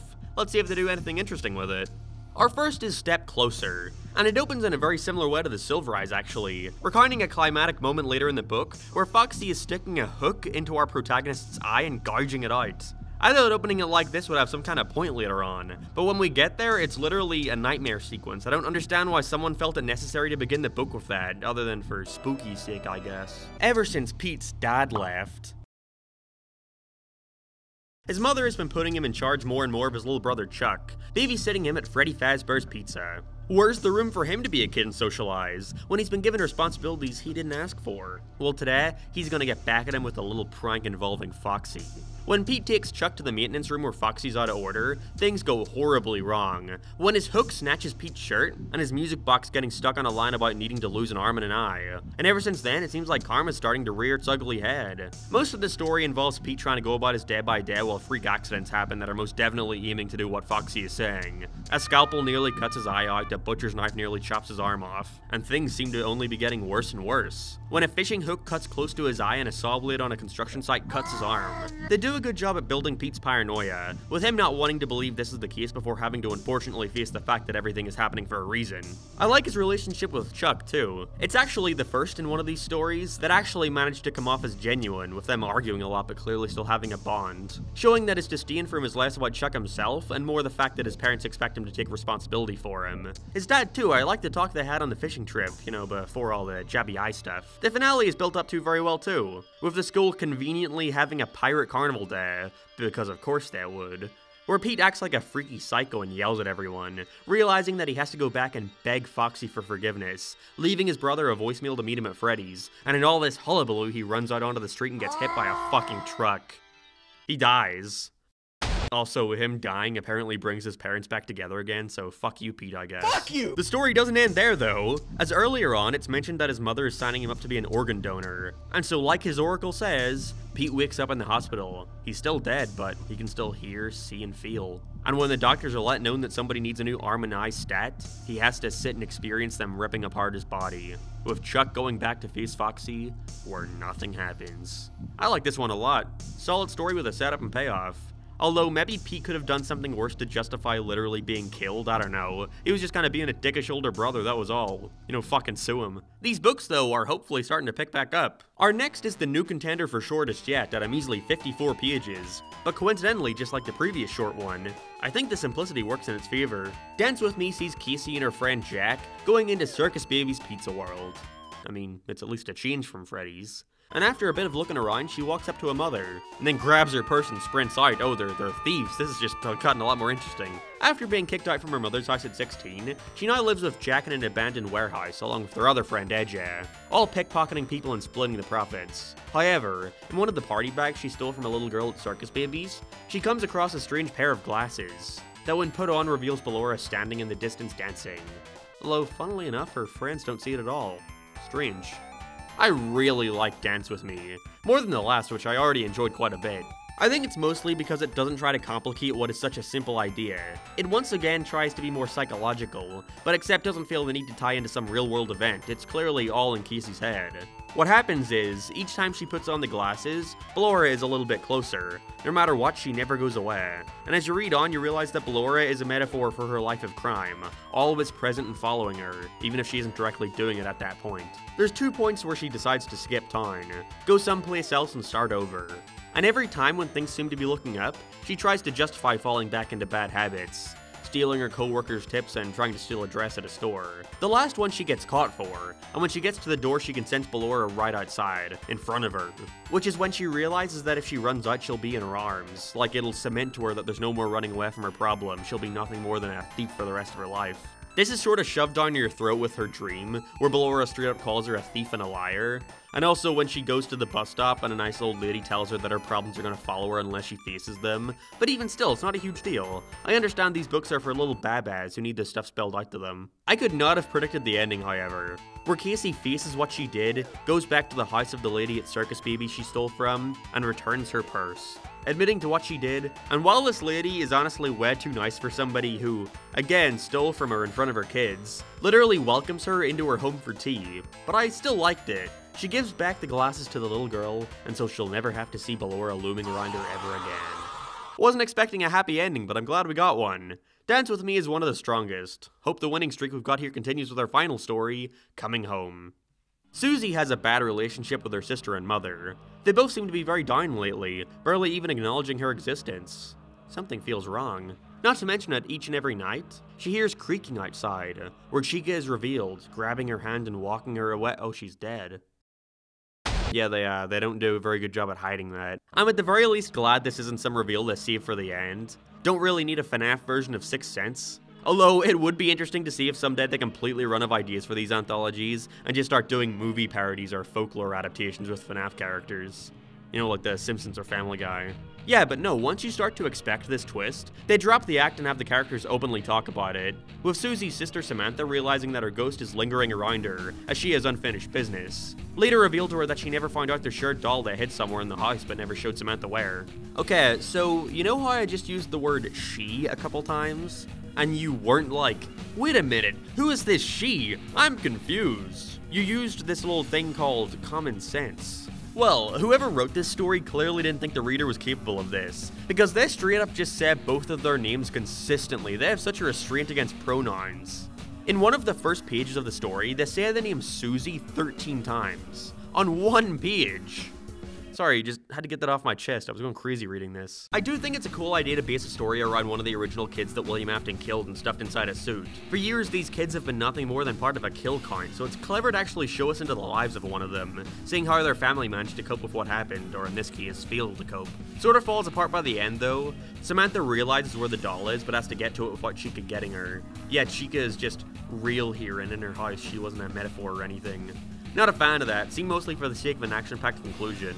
Also didn't like how once she got the doll, the ghost of Susie came back to talk to her, with the promise of showing up to their family again in the future as a happy ghost. A theme of moving on would have been preferred in my mind, but whatever, Casper's here, hooray. Altogether though, Coming Home is an alright idea. Wouldn't mind seeing more of the kids' families be explored here. Expands the universe a bit more, which is very needed as these books are becoming very repetitive. There's clearly a formula I'm starting to realize. Book 4? Probably the most solid one, yeah. There were stories I preferred from the other books, but as a package overall, this one has consistent good ones. Happy to see the quality improve.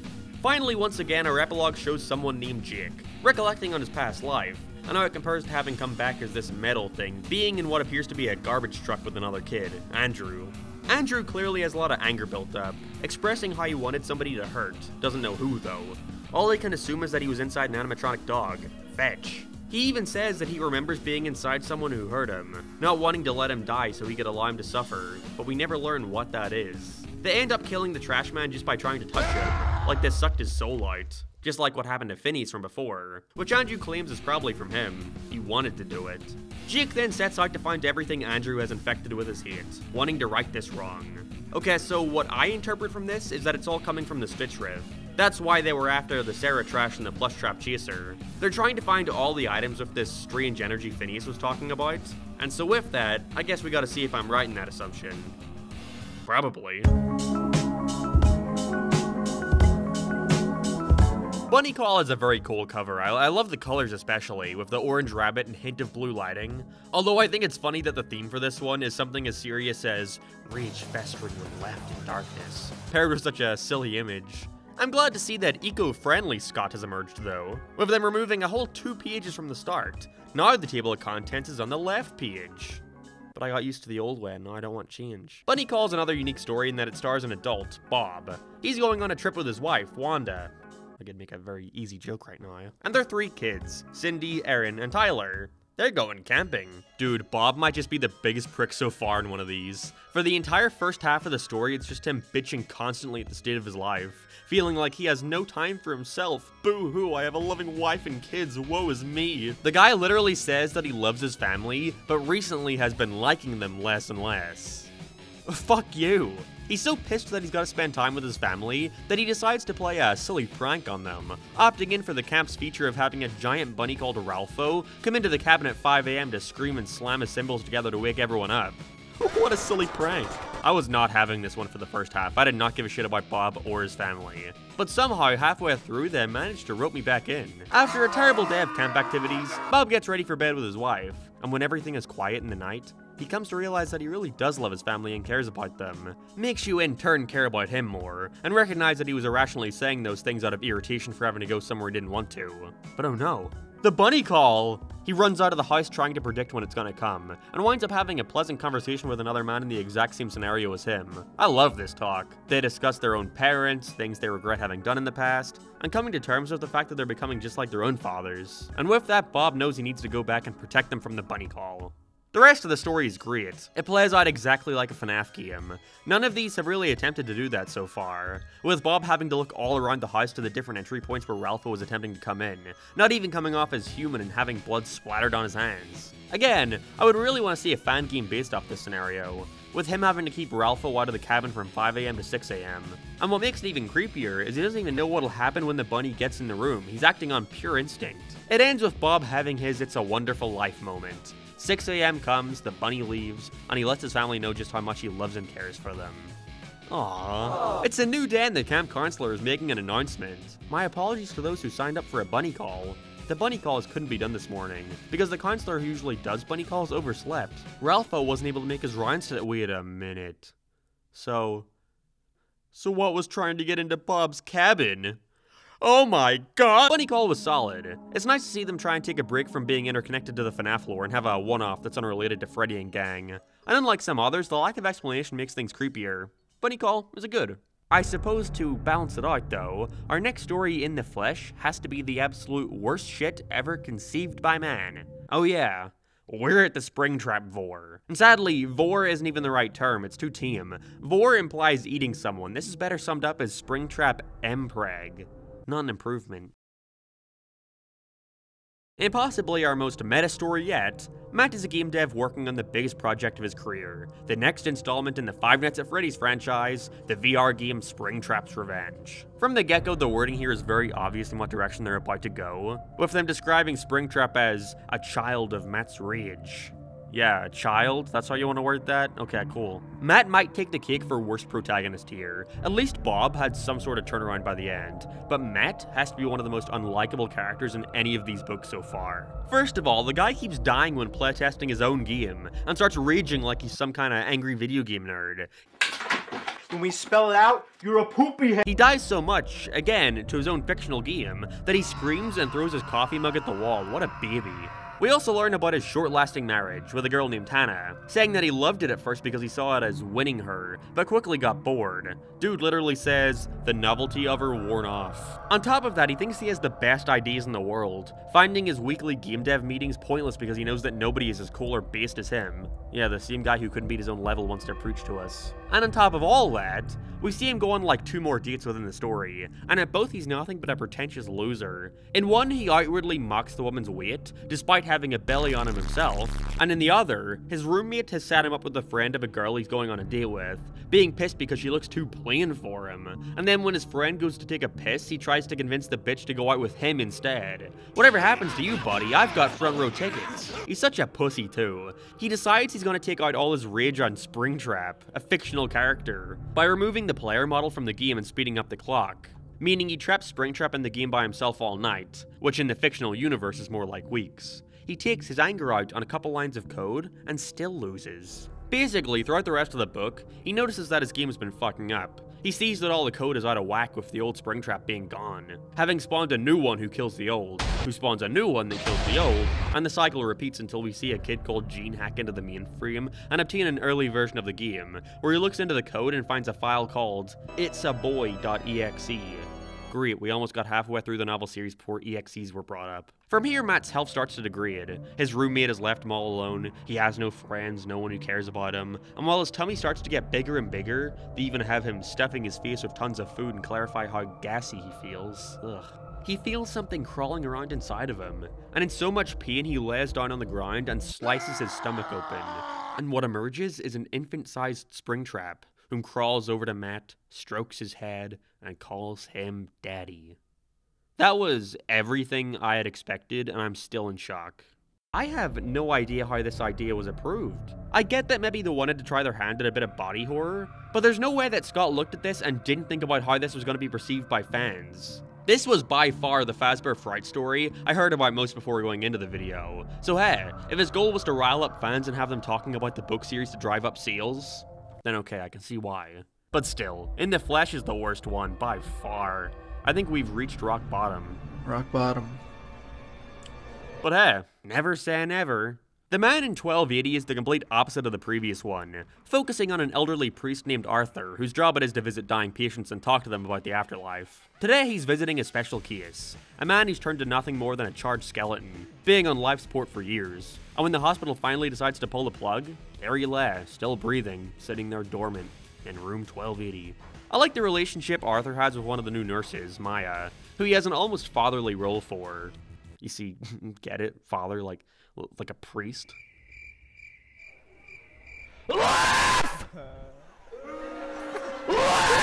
Sorry, I mean, woo, Freddy Fazbear, funny Markiplier gifts for everyone. The nurses claim that the man is evil, saying that after a brain scan, they found there were two entities living inside the tortured soul, tormenting each other endlessly.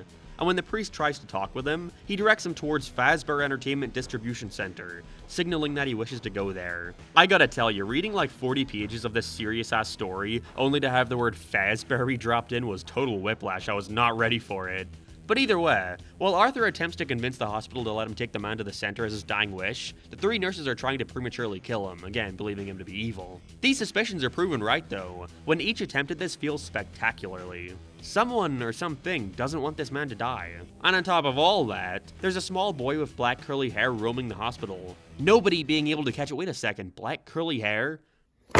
But the kid inside the golden Freddy suit from the New Kid story also had black curly hair. There's no way they'd specify this shit and not have it be intentional. Spoiler warning, they do nothing with this. For now. Also, speaking of connections, it turns out that this is the man that Andrew was talking about in the previous epilogue. The guy who he didn't want to let die. The evil force here is Andrew. Thank you, Allison.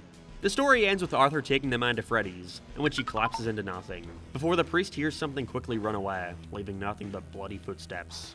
Well, that was different. I liked how different it was though.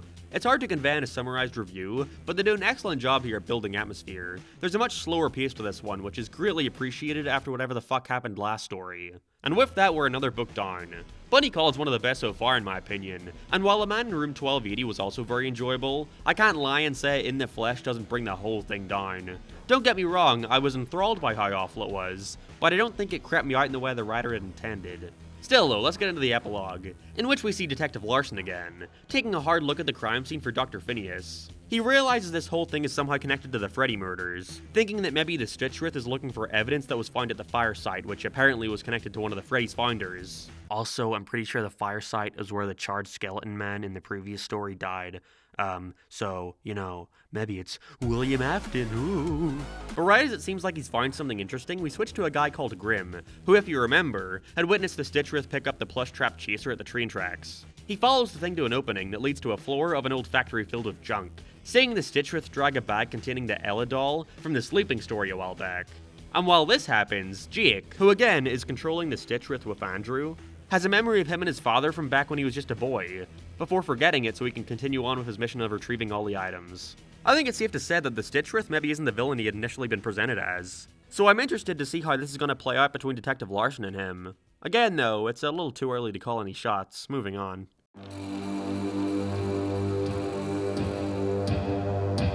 I love how experimental I've been getting with these covers. Blackbird is super enticing, with this completely black feathered figure with solid little yellow dot eyes, staring into your soul. I appreciate them taking more risks and creating a cover that's cooler, in exchange for probably not being as appealing to the kiddies as a, big yellow rabbit. The imagery very much so fits the theme of the book, being haunted by the past and such. So either way, let's start with the opening story, Blackbird. Sam and his friend Noel are both in college, and are tasked with creating a horror movie, so they create this creature based off a blackbird, with it forcing you to tell it your secrets, in which afterwards it'll stalk you as punishment. So, coincidentally, Sam asks Noel what his secret is. I wonder where this is going. Noel lets Sam know that back when he was younger he was a bit of a bully, especially picking on this one girl called Charlotte, being a large reason why a majority of students would make fun of her. But I'm sure this'll never come up again anytime soon. Sam gets hit by a train. Yeah, no, Noel finds out that his good friend Sam, who he had argued with the previous night about the bullying thing, was hit by a train and is missing. Black feathers scattered around the tracks. And from here, Noel can't shake the feeling that he's being watched everywhere he goes. I enjoy their argument at the beginning about whether horror needs to be all bloody and whatnot, and if that added to the creep factor, with Noel thinking it was necessary, only for him to realize that later on he's basically having a horror movie play out before his very eyes. No blood. It's all scenes of him almost falling asleep before seeing that something is in the room with him, driving him mad and running out into the street screaming. His guilty conscience poking its head out as he begins unknowingly saying his thoughts to people. From here, he realizes what he needs to do and has to apologize to Charlotte. I love the scene of him having to confront her parents about what he had done, with them remembering what he had done to her. They sell the awkwardness very well with him seeing the consequences of what he did. Even realizing that she's doing way better right now, saying that the bullying almost helped her in a way, made her work for what she currently has. Which is fine for the story and all, but isn't the best message. I'm sure there are kids out there reading this book that have been fucked up from bullying. She forgives him and all as well. The Blackbird disappears and Sam is even okay. Apparently he survived the train hitting him, and he was just being a silly little guy and not looking at where he was walking.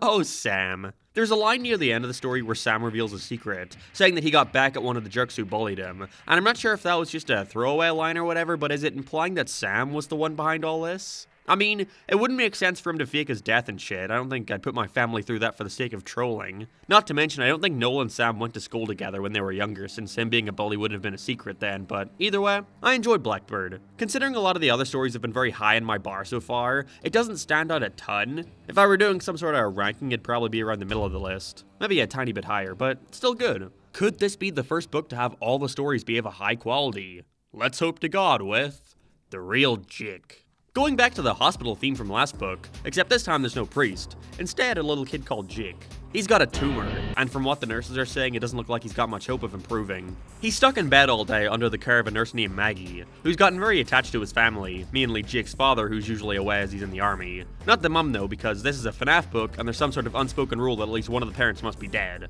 Things aren't all bad, however, because every night Jake's friend Simon visits him. Instead of asking Jake about all the stuff he really did all day, you know, laying in bed and peeing into a pan, he has him make up a day filled with fun and friends, helping Jake cope, and in a way makes these wishes come true. Only issue is, Simon lives in his cabinet. I was not expecting this Simon shit to go in the direction it did, with him refusing to hear Jake saying anything other than his fabricated day, and even claims that he did all the same stuff too, saying that whenever Jake is all better, he can finally go to the cabinet and see Simon. I thought it was gonna be like a demon or something that becomes free once Jake lets him out, but the real twist? It's fucking sad. Every time Jake mentions a detail of something that did that day to Simon, when he's sleeping, Margie comes in and opens the cabinet, where it's revealed that Simon is just a blank white doll. And she sits and adds little details to represent the activity. Jake mentions scraping grass on his knee, Margie adds it to Simon. Jake talks about eating popcorn, she'll draw some in his teeth. And what's even sadder is Simon's voice is provided by Jake's dad while he's out in the army, feeling like his son would be able to connect more with someone that seemed like more his own age. It appears to really help Jake cope with his worsening situation. Acting like he did all those things almost makes them real in a way. Although one day Margie gets a phone call that changes everything. Jake's father, Evan, has died in the army, and has to sit Jake down and let him know that Simon won't be visiting that night. And before she can even give him the news of what happened to his father, Jake dies.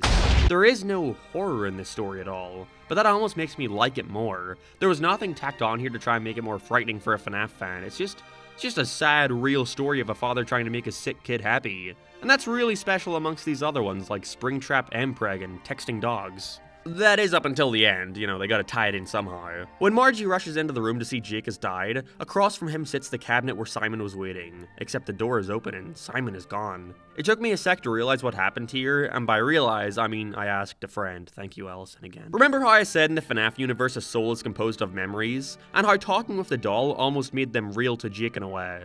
Well, it turns out that by doing that, he did make them real, and so once Jake died, his spirit went and possessed the doll. And to further integrate it to the ongoing plot, it appears that this doll, Simon, is the exact same one that Dr. Phineas received in the epilogue story from a couple books ago. If you remember the one from the Stitcherist's perspective, the kid talking from within it was called Jake. So yeah, this Jake is the Stitcherist. Kinda, you know, like he's part of it, but you know what I mean. Also, I would not have noticed this if it weren't for me reading lines for book 2 earlier today, but I noticed that the epilogue there has Detective Larson investigating the very same cabinet. You know, the one with all the black scrapings on the wall. I can see this all connecting like a Five Nights at Freddy's cinematic universe. I'm just over here waiting for when we get our Avenger-style movie, Fazbear and Friends. I think The Real Jake is the best of both worlds. It manages to be a fairly self-contained plot about a serious situation that they treat with the groundedness it deserves, while still managing to naturally integrate it to the main story of the books, without it ruining everything that led up to it. It's definitely in my top 5 so far. Alright, here we go. Can the final story, Hide and Seek, give us 3 for 3? Let's see what we got here. So Toby's a gamer, goddammit. Toby is this freaking awesome gamer who works at Freddy's, spending all his free time trying to get the high scores in all the arcade games, but he can never manage to beat his big brother's high score, who's #1 at them all. But wait, a new game just opened called Hide and Seek. This is Toby's time to shine. Hide and Seek sucks, I did not like it at all. And not in a funny way like Into the Flesh. Here we see him, similarly to that protagonist, get more and more angry at the video game each time he loses. What is it with these kids and yelling at inanimate objects? The guy literally says to himself, I'm not a freaking loser. Yeah, you tell him, buddy. The only neat idea here is that after he rages and destroys the arcade game, he notices that the shadow of Bonnie is following him all around, getting bigger and darker by the day. That's a cool concept if it weren't just a reskinned version of Blackbird, which isn't helped by the fact that these are in the same book. Same girl introduced to try and help them with the situation at hand, except this time when that doesn't work, some kid at the arcade gives them the helpful advice of, dude, you're a gamer, use your imagination. The main character here is just a bona fide loser all around. He literally tries to drown himself at one point to see if it would remove the shadow and scrubs his back down to the point of being all cut up. And you think it's gonna get better. After he talks with his brother, who by the way has the most generic sibling rivalry, you're a loser, I'm better, conversation ever with them, Toby realizes that he doesn't care about winning anymore. He finds out that the game is busted, and the reason the Shadow Bonnie is following him is because it still thinks it's in play. So he has to go, swallow his pride, and forfeit. He knows what a normal person would do. Instead, when he hovers over the forfeit button, he says fuck humidity and hits continue, which kills him. Great, killed yourself for an arcade game you still lost anyway, you deserve to die honestly. Hide and Seek leaves a bad taste in my mouth, but I still thoroughly enjoyed the first 2 stories in this one.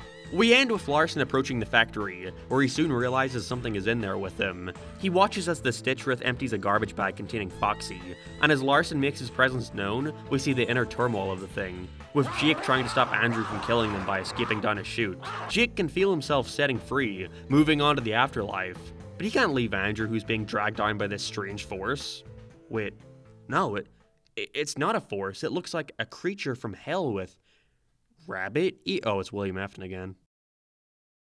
Is that really the only villain we can use here? Maybe I'm spoiled on purple guy reveals ever since Security Breach shoehorned him in at the last 5 minutes. But again, I liked that William Afton was just a guy, not this strange being who can do anything he wants. It makes him less cool to me. But anyway, Andrew breaks free, but Jake doesn't. Larson takes away the trash and laments how he needs to spend more time with his son, as back in the factory the discarded trash rises from the ground and assembles into a 15-foot tall mess of parts. It rejects a part of itself, tossing it aside, and looms right over the detective. Dun dun dun! Okay, I'll give you this, that ending roped me back in. It's weird that it seems like they're gearing us up for a finale when we're only halfway there, but still, I'm curious to see where they take this.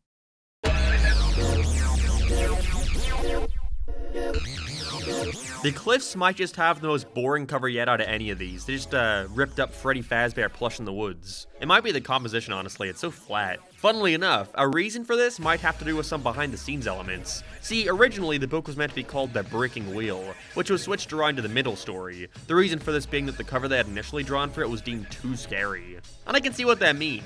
Suppose it's a neat bit of body horror. And I don't just mean the way this kid was drawn. But still, aren't these the same books that plaster all over the covers how scary they are? How they can make any hardcore FNAF fan piss their pants? I kinda miss when the franchise wasn't directed towards kids this outwardly, but at that point its history is long, long past. So instead of starting with the Breaking Wheel, we have the Cliffs. A tale which features a man called Robert. Would you believe me if I told you his wife was dead? With that, he's left alone taking care of his 2-year-old son Tyler, living in a house situated on a cliff, with one of the points being known as prime real estate for suicides.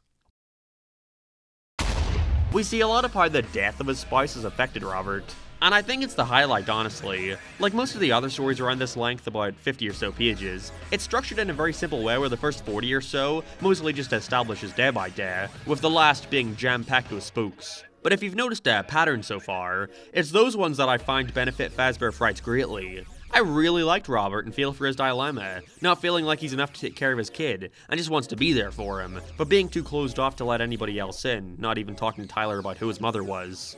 Sorry, anyway, let's get into the Freddy involvement. At the store, Robert buys Tyler a tag-along Freddy plush, which has this wonderful feature that allows Freddy to text you updates about your kid. This appears to be a very helpful tool at first, keeping track of Tyler even when he's at work and such. When Robert leaves his son outside with Freddy to quickly grab his phone, he receives a text. Gone. The fuck do you mean, gone? I'm not sure how I feel about where they go with this. In some ways I like it, in other ways I don't. While the police are doing investigations for his lost son, the Freddy continuously texts Robert, saying repeatedly, "Why don't you go to the cliffs?" Even when he burns the thing, it still somehow manages to text him the same thing. Robert takes this as the Freddy toying with him, encouraging him to go jump, kill himself. Now! And when he runs up the cliff to throw Freddy across the edge, he hears crying. It's Tyler. It turns out that he was just chasing a dog the whole time. Oh, okay. See, I like the tormenting part, and a part of me is glad that Tyler and Robert end the story safe and alright. I like their relationship, so the last thing I would want is for one of them to die. But like, I feel like one of them should have died. Because of this nothing conclusion, where his son going missing really had nothing to do with the Freddy, it makes me wonder what I'm supposed to be scared of here. Was Freddy really texting him? Why? I think two ways I would have gone about this was either have Robert go to the top and look down, seeing his son's body laying at the bottom with Freddy in his hand, like the Freddy instead encouraged Tyler to kill himself. Now! In which Robert realizes that he misinterpreted Freddy's text of, "Why don't you go to the cliffs?" Not being, "You should kill yourself now!" Instead, "Hey, go check what I did at the cliffs." Lol. Alternatively, have the Freddy succeed in driving Robert to suicide, where he jumps off the cliff, and as he's falling down, he sees Tyler's head pop up from the top of the cliff as he watches his dad die. I don't know, those are just off the top of my head, but the point is, I would have preferred something more impactful. But, 'twas okay. I enjoyed my time with it, and I guess that's what counts the most. I will say, though, I am getting a little tired. I'm not used to all this reading. If only there was somebody who could read this next story for me so that I could take a quick break, preferably someone FNAF related. I said, if only there was somebody who could read this next story for me so I could take a quick break. Go Motion, fucking that's your cue. Oh, what? Hi, what? Hi, Mark. What? You want me to read something? Interesting that you looked at the two bullet holes in my head and assumed that they had functioning pupils. But I'll bite. What the hell is this? Scott Cawthon? Oh my god, that's my favorite movie. Let me dig in. The Breaking Wheel. Here we meet Reed and his genius twin best friends Pickle and Shelly. They're all freshmen dicking around in a robotics class that Reed doesn't want to be in or has much interest in, making him a prime target for teacher's pet and school bully Julius. This guy is the bee's thyroid, the jack of all bull sacks, and when Julius activates the highly advanced exoskeleton he built for a goddamn school project in order to brag to Reed, it short circuits and Julius almost fucking dies. Taking advantage of his potentially electrocuted classmate, Reed slams shut the exoskeleton, says sayonara to Julius, begging to be freed from the metallic calamity, leaving him in the locked classroom for dead, basically. Reed catches the bus home, letting his guilt catch up to him as Shelly reads up about torture devices, the Breaking Wheel, the most noteworthy of which, at which point the story takes the opportunity to start describing in excruciating detail the idea of somebody's bloody, mangled, tentacle corpse. This happens like 3 times. Did I mention the comprehension level here seems to be designed for children around 10 years of age? Reed hangs out with his friends at their house, also their 6-year-old brother is there, and they're all working on gadgets and school shit when the kid brother starts messing with a remote for a robot that keeps ramming into a replica of the very house they're all currently inside, except the remote also controls the exoskeleton Julius was trapped in or something. Something about an IR or an RF remote that was foreshadowed in the beginning of the story, I don't really remember. It's voodoo robot shit, don't think about it. Fast forward, Reed, believing that the noises are real and not just a figment of his guilty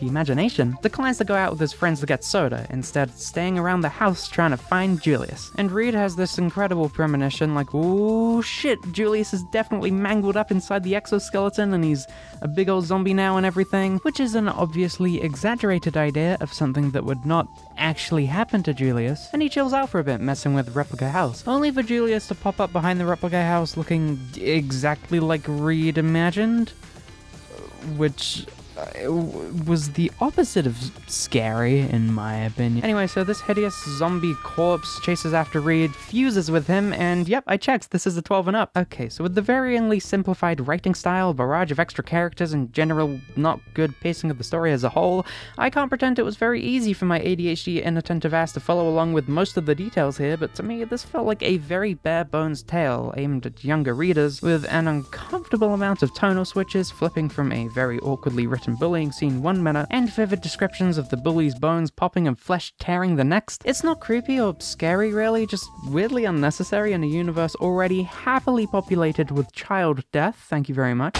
And please, do pardon my being 21 years old, but I never found this very suspenseful either. I was genuinely too caught up in trying to keep myself interested enough in menial and often unnecessary descriptors of what was going on here to keep track of the damn main story. It's very much not for me, but outside of that, the breaking wheel reads to me as a confusing mess that loses sight of why the concept of dead kids was so effective in the first few Five Nights games. It was because you knew so little. The discomforting aura from ye old lore came strictly from fear of the unknown. It implies that the purple guy stuffed a bunch of kids' corpses into animatronic mascots, and that's enough to leave the imagination wondering, shit dick. All I gathered from this was a series of overly illustrated torture descriptions, and the main character's anxiously cooked up depiction of his bully's potential fate just realized right in front of him, which is what happens, by the way. Somehow Reed just totally fucking nails how he feared Julius was gonna end up, so adios to any kind of interesting reveal either. I don't know, I think overall it just felt so flat for me, and that I'm honestly glad I'm hanging out in sewage water rather than actively engaging in this video game series anymore. Heyo! Alright, back down I go. Don't forget to throw a couple food scraps down here sometimes, Mark. I'm kind of dying of starvation. Bye. Thanks, dickhead. I can only hope now that they've saved the best for last. He told me everything. The main character here, Chris, reminds me of Matilda, living in a house with a mother obsessed with her looks and a dad who works with cars, being sort of brash and defensive. Only difference here is they can never top Danny DeVito. Listen, you little wiseacre. I'm smart, you're dumb. I'm big, you're little. I'm right, you're wrong. And there's nothing you can do about it. Chris is such a fucking whiner, I hate him. I think they were going for a Greg Heffley kind of protagonist here, where you're supposed to find their grandiose sense of self-endearing, but they fucked it up so bad. The story literally starts with Chris complaining to his family that he wishes they were nicer, and by nicer, he means to have a nice house and nice clothes, stuff he can brag about to people. He has this way of twisting good shit to make it sound like a problem, and it makes him insufferable. Like, when he wanted a purebred dog because they're fancy, his dad gets one from the pound. Sure, because they're cheaper, but also because it means they're rescuing an animal shelter dog potentially from death. And Chris somehow spins this to make it sound like his dad is in the wrong. Much like Greg, he has a couple friends that he thinks he's better than, Josh and Kyle, lamenting how when they enter high school in the coming days, he's not going to talk to them anymore as he's got his cool-ass future to think about. The difference between Greg and he, though, is that Greg was never too outward with his feelings. Sure, he thinks poorly of Riley, but we also see them share genuine moments together that build their bond. Not to mention he rarely outwardly said this stuff to his face, trying to sound nicer with it.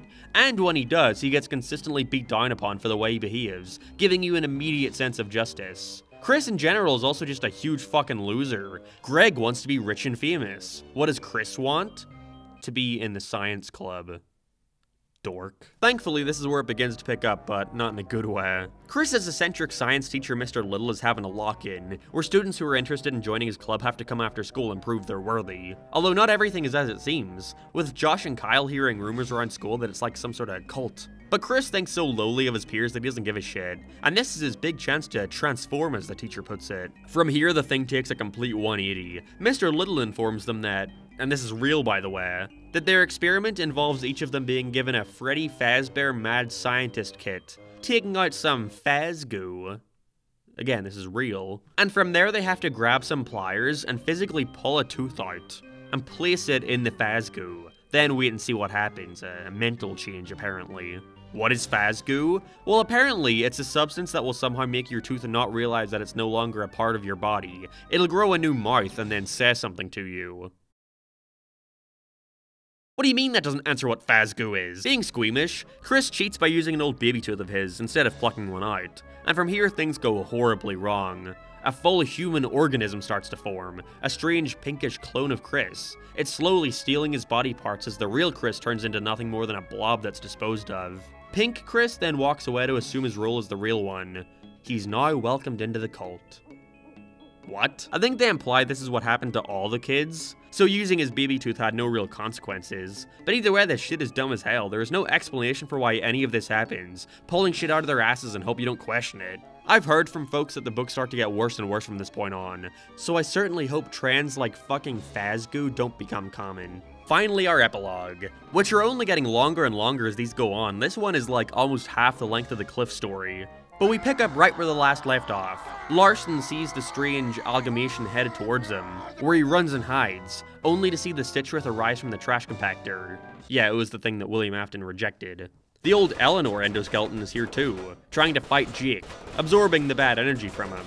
A lot of the animatronic debris around him wants to be part of the mess. Afton's amalgamation beats down on Larson, stabbing him in the stomach, not realizing that he's now been infected with that spirit. Larson notices the trash bag he's been carrying the whole time starting to move. He opens it to see a mask with red, rosy cheeks and purple tears coming down its hollow eyes.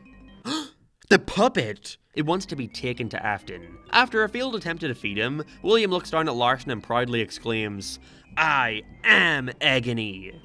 Again, some real Sonic.exe territory here. But before he can make his final move, the puppet causes all of the animatronic debris to separate from Afton, weakening him. He falls back into the lake as it swallows every piece, leaving just one, the floating puppet mask. From here, Jake heals Detective Larson, getting rid of the bad Afton energy in his body, and just when he leaves to retreat back into the factory, he has a realization. William Afton wasn't the main threat, and whatever it is, it was much, much worse. There's more? This shit seriously felt like an alright conclusion. Was getting a little silly with the giant robot William Afton, but I would have been satisfied if they called it quits at this point. But no, apparently this was just the beginning. So let's see where this shit show takes us in.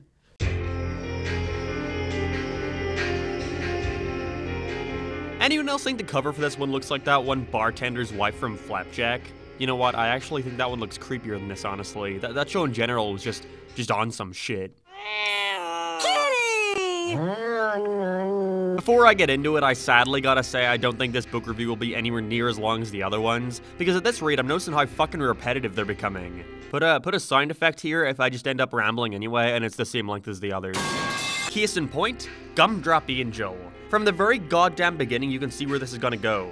Hell, I'd argue that just looking at the cover already gives you an idea of what's gonna happen, and I'd at least hope that the build-up would make it worth it, but it doesn't. We start with our protagonist, Angel. She's currently at the last place you'd ever expect. Freddy Fazbear's Pizza.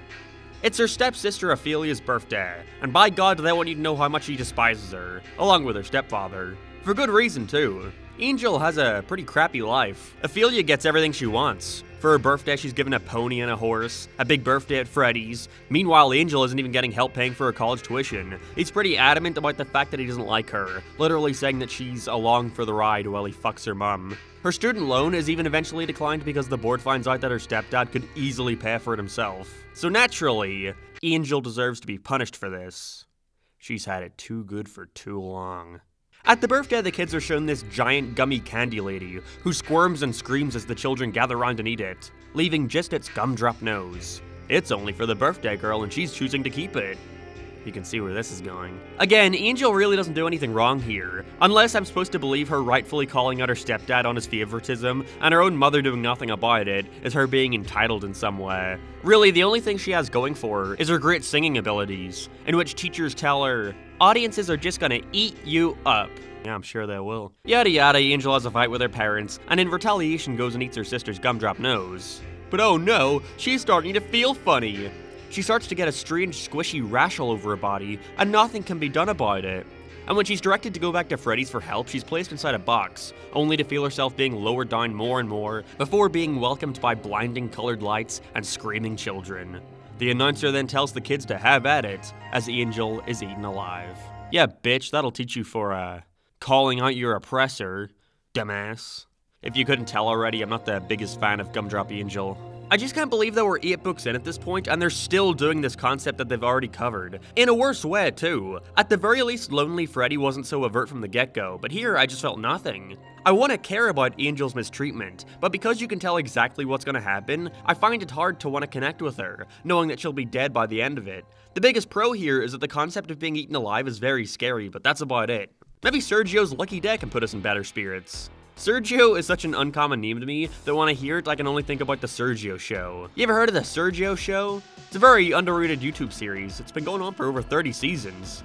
My personal favorite is episode 220 and episode 156, the special episode that's a 5-minute build-up to the titular Sergio taking a shit.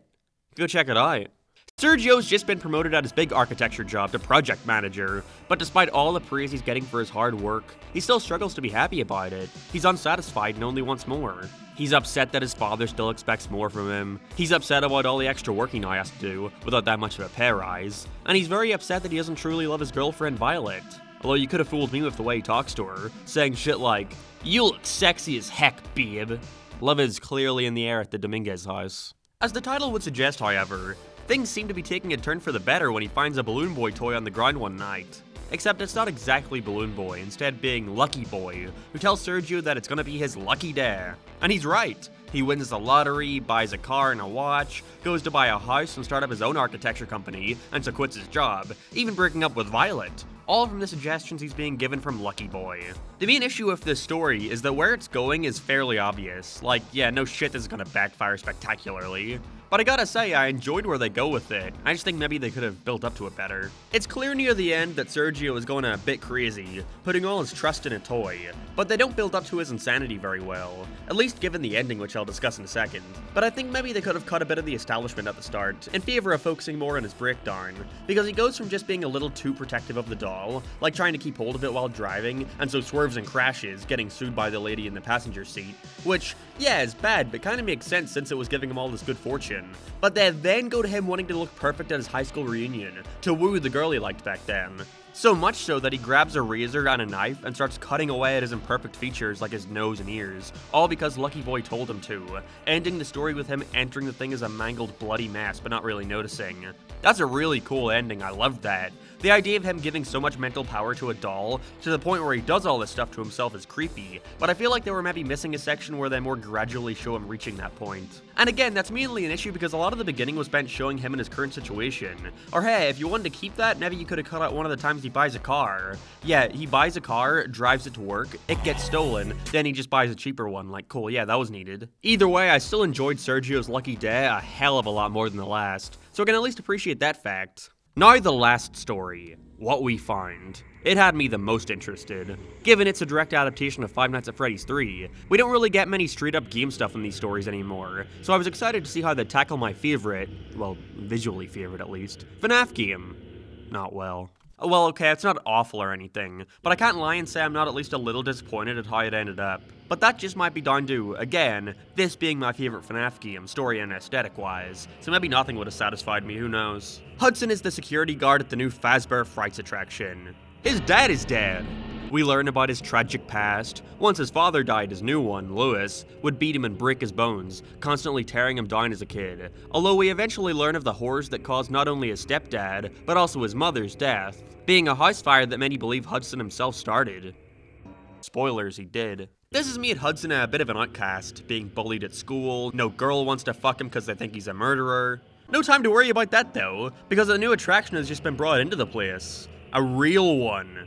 Hudson's only friends hang the new greenish rabbit animatronic onto the wall, and leave him there to guard it for the next 6 hours. What follows is Hudson experiencing a bunch of mental torment, having nightmares from his past come into reality to haunt him. The animatronic's now missing, traveling up in the vents somewhere as he constantly hears the voices of people judging him, the teacher calling him stupid, a girl asking him if he were responsible for killing his parents, even visions of his stepfather beating him, which appears to be taking effect in real life, being bashed into toilets and having his wrist broken for peeing his pants. He takes a real beating here. We're never really told whether or not it's the case, I guess it's up for interpretation, but by the end when his friends return, Springtrap is still in the same place, not moving. There's the implication that Hudson was just going crazy the whole night, his mind playing tricks on him to relive past trauma. But if that's the case, I don't know, that's fucking lame. How are you gonna adapt FNAF 3 and not have Springtrap doing shit? They make it clear there's a corpse inside the suit too, so clearly William Afton is around here somewhere. I guess maybe you could give the excuse that the bad remnant coming off of Afton is causing the hallucinations, which I am glad to see appear here. It took me a bit to realize, but it was a clever way of approaching the phantom animatronics we see in that game. But still, it was whatever, I wasn't hugely into this one. It ends with Hudson hiding in the kitchen oven, only for it to heat up and burn him alive. I figured that's how they were gonna cover the building burning down. You know, being what causes William Afton's corpse to become charred, winding up in the hospital back in room 1280. But no, they avoid that obvious connection for reasons I can't tell. Bookie, it was a mixed bag for sure. Sergio's Lucky Day was definitely my favorite, and even then, I still didn't love it or anything. It was sort of the best of a lackluster bunch. What We Find definitely had the most potential though. I just wish something different were done with it. Although I can't exactly think of what that might be. I don't know, if you have any ideas, let me know in the comments. What I'm most curious about is what they're going to do with these epilogues now, given their seemingly climatic ending and cliffhanger we ended on last time. We catch up with Larson, who's waking up in hospital after the events of what William and Jake had done to him. Eventually when home, he starts experiencing weird visions of the past, memories that weren't his own, with the one constant thing between them being a ball pit. He knows that he has to find it to finally fit the puzzle pieces together. We then follow Jake, who's been hiding ever since the incident, soon finding out that he can now touch people without killing them like before. He finds out that he can go into people's memories and make them think of it. Oh hey, I just realized that's probably what was happening in the What We Find story when he touched Springtrap. It was giving him those memories. Whatever, we're done that. He finds a teenage girl and protects her from two dealers trying to get money from her. But before we can see more of that, we go back to Larson, who's just entered the famous Jeff's Pizza and find the ball pit, covered in old dried up blood. We end with Jake taking care of the girl in the shed, before hearing something rattling outside. What could it be? Buy the next book and find out! Don't have a ton to say here. I guess it's strange that they're trying to go all the way back and integrate into the pit back into this as a focal point. Not really sure what was so significant about that story, but I guess that's why we gotta keep reading and see what's up.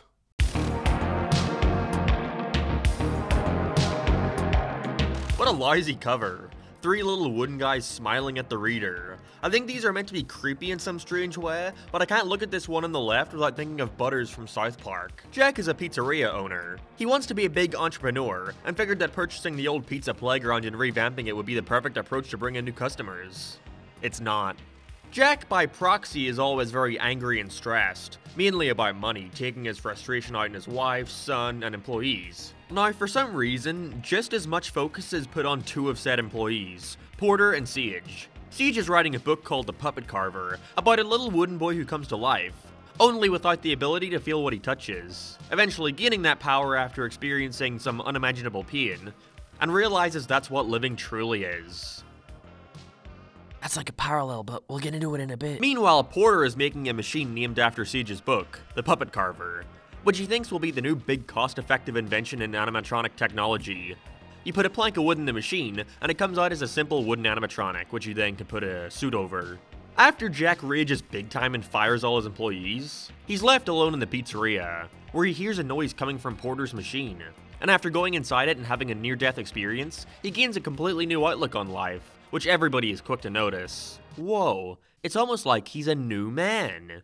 These books aren't very subtle, are they? There's this bizarre moment later on where he's trying to get a small gift for his wife, and on the way to get it, he hears footsteps behind him, before being confronted by this giant pink squishy creature that I'm pretty sure is made out of fucking Faz goo, given its organs and shit. You couldn't leave that alone, could we? But I'm not sure what this moment really adds to the story. The creature simply touches Jack and makes him experience all the pain he's given to people, before disappearing so he can go apologize to his wife. But like, he already regretted the way he was acting. Did he really need to have it happen again? Who knows, at this rate I'm starting to become more and more attentive as to what I think is going to end up returning in the epilogues. So I figure it's just going to be something like that, considering the FNAF 3 story, where touching Springtrap evoked past memories, which was then followed up in the epilogue with Jake doing just that. Anyways, Jack rehires all his employees, tells his wife the truth about his financial situation, and brings in new ideas to the business that actually work. Huzzah! The story ends with Siege finishing his novel and walking over to Porter's machine where he smells something funny, and upon opening it sees blood and guts everywhere, which he pours out into the garbage, not questioning a thing. I know I said these books were predictable, but it actually took me a minute to realize here that the reason why Jack was acting so nice now wasn't because of his near-death experience, but instead because he went in the machine and came out the other end as a new version of himself, just like the planks of woods turning into animatronics. Wasn't expecting it, but I actually liked Puppet Carver quite a bit. Solid start to the book. Got a good twist, and I enjoyed that there wasn't a general bad guy, which is rare, you know, unless you want to count Fazgoo, which I don't. Next up is Jump for Tickets. We get the best first impression possible, with the introduction of our main character Colton playing an RPG in his computer and calling kids squeakers like he's making a Minecraft trolling video.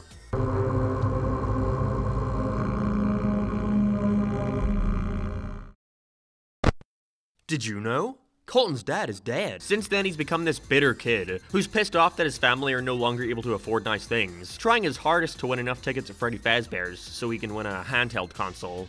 He has the genius plan of breaking into Freddy's at night and rigging one of the machines. The one where you have to jump on the metal floor to have tickets fall from the top, and see how many you can collect. Only issue is Coil's the birthday clown, who has these long coiled arms that keep grabbing at him. There's not much to say here, it's very simple, and I don't think having it come right after the Puppet Carver was a smart idea, honestly. The story ends with Carlton getting trapped under the machine all night, with kids coming in as the place opens and jumping on it, crushing him.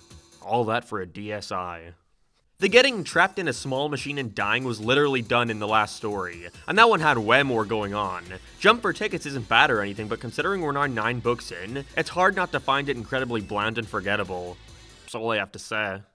Our last story is Pizza Kit, and unfortunately I don't have a ton to say about this one either. It's like 3 different stories we've seen before combined into one. Pizza Kit is like the new kid, To Be Beautiful, and Blackbird all mixed into one. Peyton and Marley are going to the Freddy Fazbear Pizza Kit factory for their home ec class, with Peyton being the smart and less outgoing one, and Marley being the popular pretty girl, who quickly gets bored and wants to leave the group to explore on her own. They drive home the fact that Marley is a bad influence on Peyton, with even Peyton abandoning her once best friend Abigail just to befriend her. After fucking around in the factory, an incident results in Marley falling into a vat of pizza sauce, with Peyton lying and saying she has no idea what happened to her. From here, things just get fucking crazy. The school receives their pizza kits, and Peyton quickly realizes that hers is made out of the blood and skin of her friend, forcing herself to eat it so she doesn't look suspicious. Then when she goes home, she has very bad pains in her stomach, feeling like something is crawling around her and expanding her skin. Yeah, that's what we were missing, inflation. She goes in the mirror and sees Marley's hand trying to reach out of her mouth, in which she vomits up all of her friend's body parts in a bush outside. Then after going back inside and hearing Marley ring the doorbell, she decides to hide on the roof. We then fucking switch to Marley's perspective. Turns out she was just being a silly Billy and hiding in the factory the whole time. She walks around to the side of Peyton's house, only to find her laying on the ground with a snapped neck. She fell off the roof. Is that really the fucking big scary conclusion here? The scariest thing about Pizza Kit was how often the writer fucked up on who is who, with there being times where Peyton was incorrectly called Marley. Hell, even on the blurb it says, Marley's best friend goes missing. Yeah, sure, that's what happened. So, what happened at the start then? Turns out Marley didn't fall into pizza sauce, I guess? Despite all the thuds and screaming? It feels like the twist was thought up last minute with no regard as to how much this contradicts the story. Initially, I had thought that maybe when she vomited up Marley that it made, like, a new version of her or some shit, which would be equally dumb, by the way, but not out of the ordinary for this series. But we didn't even get that, it was just a prank, I guess. I don't know, man, I'm getting sick of all these stories where they keep building and building on an idea, only for it to be implied that the character was just hallucinating the whole time. It's getting rather stale and annoying. Maybe it's just because we're getting so far into these, but the Puppet Carver has got to be the most forgettable book yet. Not the worst, don't get me wrong on that, even if I don't really like Pizza Kit. But I don't know, a year from now I'm gonna remember in the flesh. That memory will sadly probably go with me to my grave. But am I really gonna think about jump for tickets in the future? I think we know the answer to that. What doesn't help is how pitifully short this epilogue is. These things were getting to be like 20 pages, but this one is like 7. Larson is at his desk, next to a new cop Chansey, who they put a lot of focus on suddenly. I'm sure he's gonna come back. Before Larson gets the blood tests back from the lab, which informs him that whatever blood was in that ball pit was taken from different decades in time. Obviously being because it's like a time portal or whatever. Saying that out loud reminds me of how dumb this all is. Jake is also still helping the girl from before, her name being Renelle, which Jake doesn't believe to be the truth. He learns that her mother died, of course, and got kicked out by her dad, before ending on Jake finally happy and believing something good is gonna happen.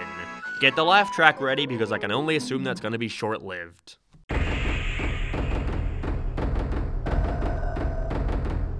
Okay, this now takes the cake for the most freakish cover yet. What the fuck is this thing? I could have never predicted what this plot was gonna be just from looking at this, so let's just get into it. Friendly Face stars Edward with his best friend Jack. Edward is quickly set up to be this big klutz who needs to pay more attention. Pay more attention, Edward, because you never know when Freddy Fazbear is gonna rear his ugly head. Sorry for calling you ugly, Freddy. The friends find a kitten, whom they name Faraday. Named after some guy I can't remember. Who cares, because 20 or so pages later... Ryan, look out! This fucking truck hits not only the cat, but Jack too, sending Edward into this ultra-depressive state, not leaving his bed for weeks on end. They do that thing where he's watching TV at the exact right time to get a commercial for a product that just so happens to cater to his current situation. Being an ad of Freddy Fazbear letting you know about this brand spanking new thing they have, where you can send in your pet's DNA, in which they'll send you back an animatronic version. What are the odds? Okay, so an issue I'm starting to see with them trying to branch out more is that they still want to involve Fazbear Entertainment in some way. But because of that, they turned what was initially a little small pizza chain restaurant into this giant mega corporation with state-of-the-art technology, with custom pizza factories and science kits. Can't forget the Fazgo. And I don't know, it takes me out of it at times. Freddy's can just be anything the writer wants at this point. Anyways, he runs to the place that died, collects some DNA, and sends it in. But oh no, when it's sent back, it's revealed that Edward accidentally sent in Jack's hair instead of the cat's. Whoa! So he now has an animatronic animal with the face of his deceased best friend. Whoops. Should have been more careful, Edward. I like where they go with this. He can't believe what he did and tries to hide the evidence. And I don't even mind the retread of Blackbird here, with him seeing the robot everywhere he looks. He gets so stressed out of it following him that he runs away, and not paying attention, he too gets hit by a truck. Perfect car wrecks for everyone. Okay, so ignoring this was the exact same ending as Step Closer with the Yarg Foxy thing, I actually enjoyed the reveal that the cat wasn't even evil. It just thought they were playing. Edward's demise came as a result of the guilt he felt for what he had done, so in the end, Friendly Face was decent, solid story. Sadly, the same cannot be said for Sea Bonnies. Yes, it's exactly what you think. Mott, what kind of fucking name is Mott, is annoyed that his little brother Rory has gotten these strange sea monkeys from Freddy's, except they've been genetically engineered to look like tiny little see what I mean? What shitty low-tier pizza chain is going out of their way to genetically engineer fucking sea monkeys? It's so outlandish. What follows are the creatures continuously insulting Mott and getting in his head, throwing such offensive insults at him like, scaredy cat. Damn, Mott, you need some ice for those burns? Things progress more and more, when he finds out that the Bonnies have attacked the goldfish they share a tank with. Having gone inside it and eaten it out, eaten it from inside out, there we go. After hastily flushing the things down the toilet, he drinks some water. But wait a minute, that water felt a little funny. Yep, we got another eating something that upsets the main character's tummy story. How many is that now? 3? And the previous one was like 2 stories ago. He feels himself being eaten from the inside. Stuff is crawling around his skin and tormenting him wherever he goes. Before one night he's completely absorbed by the things. His flesh is gone and replaced by sea bonnies, until they take over him entirely. Great. I think my main issue with Sea Bonnies, other than the ending we've seen too many times at this point, is how it blows its load way too early. All of the stories in this book are over 80 pages, and I have to wonder why, because this idea does not warrant being that long, or at least in the way they went about it. After he swallows the thing, it's followed by page after page just giving you the same information, going back and forth from the doctors with nothing being done. The impact of his flesh being taken over by Bonnies is nullified, not only because they draw it out for so long, but because they spoil it with going into detail about what happened to the fish. That would be fine as a setup if the ending weren't so drawn out. You've already told us what's gonna happen, so the surprise is all gone. We just want to see it happen at this point. And for that, Sea Bonnies is without a doubt one of my least favorites so far. I can only hope Together Forever brings this book back up because so far, pretty weak. Jessica and Brittany are the most epic and popular girls in school. They've got sweet boyfriends, and Jessica was even voted prom queen or some shit, despite not even being in that grade. Everything's going great for them, except for one thing. Well, more like 2 things. Mindy and Cindy. There are these 2 annoying girls who transferred a year up in the school for their robotic skills, and keep getting in the way of Jessica and Brittany. They keep trying to insult the girls, but they never seem to be affected at whatever they throw, even claiming that the 2 bitches are simply projecting how they feel about themselves. Luckily enough, they've got a chance for revenge, when their robotics class are all given old broken Freddy's animatronics, to fix up as an assignment. Jessica and Brittany get Rosie, this pig animatronic who seems to have an opening in its stomach, featuring some familiar spring locks. This is their chance. They're gonna program it to grab Mindy and Cindy and shove them inside as a funny prank. The opposite happens. How this was one of the longest stories in the series baffles me. I have nothing to say about Together Forever. It takes a simple idea and drags out for eternity. And the horror doesn't even save it, because we've already seen a kid be killed by the springlock suits back in the New Kid, so it isn't even new ground. The one thing I can give it is the descriptive language they use when describing what the girl's mangled corpse looked like in there, with their blank severed faces staring at each other for all eternity. But that one line at the very end doesn't save how utterly bored I was throughout this thing. Fuck you. Sorry, I've got nothing. Our epilogue sees Larson trying to track down not only the previous folks who owned the pizza place, but also what murders happened around the same time the blood samples are from, with the help of Chansey, who he's still not crazy about. He not only finds a photo of Eleanor from the To Be Beautiful story, but even a report from a man named Dr. Talbert, who studied remnant, revealing it to be this bubbling liquid mercury, although nobody ever managed to get a sample. He realizes all he can do now is try and locate the Stitchwraith, who's actually managed to find Renell's father, who it turns out was Dr. Talbert. But wait a minute, she doesn't look like the girl in the pictures. She doesn't look anything like the girl in the pictures. Larson approaches the same house, seeing Renell quickly turn into the same girl from the photos. It turns out that the whole time, Renell was Eleanor. Whoa. It's implied that Eleanor was present for all the victims in the Fazbear Frights books, being around when they met their demise. But while this is going on, Dr. Talbert reunites with what he thinks is his daughter. Jake attacks her, but the doctor shoots him. He's going to give the not Renell some remnant to heal her wounds, not realizing that's exactly what Eleanor wants. Okay, I'll admit I've been roped back in. I find it odd that Eleanor was the big bad guy these books have been building up to, given her whatever introduction, but the idea that she's been the mastermind behind all these stories, or at least most of them, is a really cool idea. I wonder where they're gonna go with this in... I'm joking! Stop! The break! Stop! Well, here we are. The last proper book in the Fazbear Fright saga. I know we've got another book to check out, but that's treated more like a bonus thing. Like I said, you can only get it for purchasing the big collector's box. I feel like I need to reiterate that because sometimes I forget that because of the sheer length of this project. I last mentioned that like 2 hours ago, so maybe you forgot. The cover here sucks. It's an awful way to go out. I like the idea behind it. A lone guy wordly walking through a hallway with mysterious creatures to his left and right, but it's brought down entirely by the bad artwork. This is the Five Nights at Freddy's fanbase. It seriously can't be that hard to find a decent artist. Our first to last story, Prankster, stars Jeremiah. He's working at a game development studio that was recently bought out by Fazbear Entertainment, who wants them to work on their brand new VR game. Oh shit, I was not expecting a Help Wanted story. At first I felt like this wouldn't have much in relation to the game given the first 30 or so pages instead being this pretty focused story of Jeremiah trying to win over the only girl in the studio, Hope, having an unspoken competition with another employee, Parker. Jeremiah is like the opposite of our other game developer guy from the Baby Springtrap story. This guy is a complete simp. He's always trying to tell her jokes but fails each and every time. She laughs along when Parker fucks around with him, and his big attempt to win her over is to try and be as nice as possible. When will you learn, Jeremiah? Nice guys finish last. One day he decides to go home early, while Hope and Parker test out the game, being afraid that they're gonna end up fucking in his absence. What's even worse is tomorrow is his birthday. He goes into the office and sees a big banner placed on the wall, but no one is around. A voice from a speaker tells him that they're gonna play a little game to find his friends. He has 30 minutes to look for them, or else something bad's gonna happen. It's like a saw trap or some shit. When he eventually gets to the end, he finds a VCR, and after turning it on sees a video of the two of them, laughing maniacally amongst a room full of knives, before he's directed towards a closet which is beginning to open. That's where it ends. It's up for interpretation, but I personally think what happened here is that when the two of them were testing out the game, they got infected by the glitch trap, which is like Code William Afton if I remember correctly. But it forced them to cut themselves up, now being after Jeremiah, killing him. I was really surprised it wasn't a more direct adaptation of Help Wanted, given the girl on the tapes in that game referring to a fellow developer, Jeremy, who had been acting differently after testing the game before killing himself, but either way, I enjoyed Prankster a good bit. My biggest issue with it is the length, being the shortest story yet at only around 45 pages.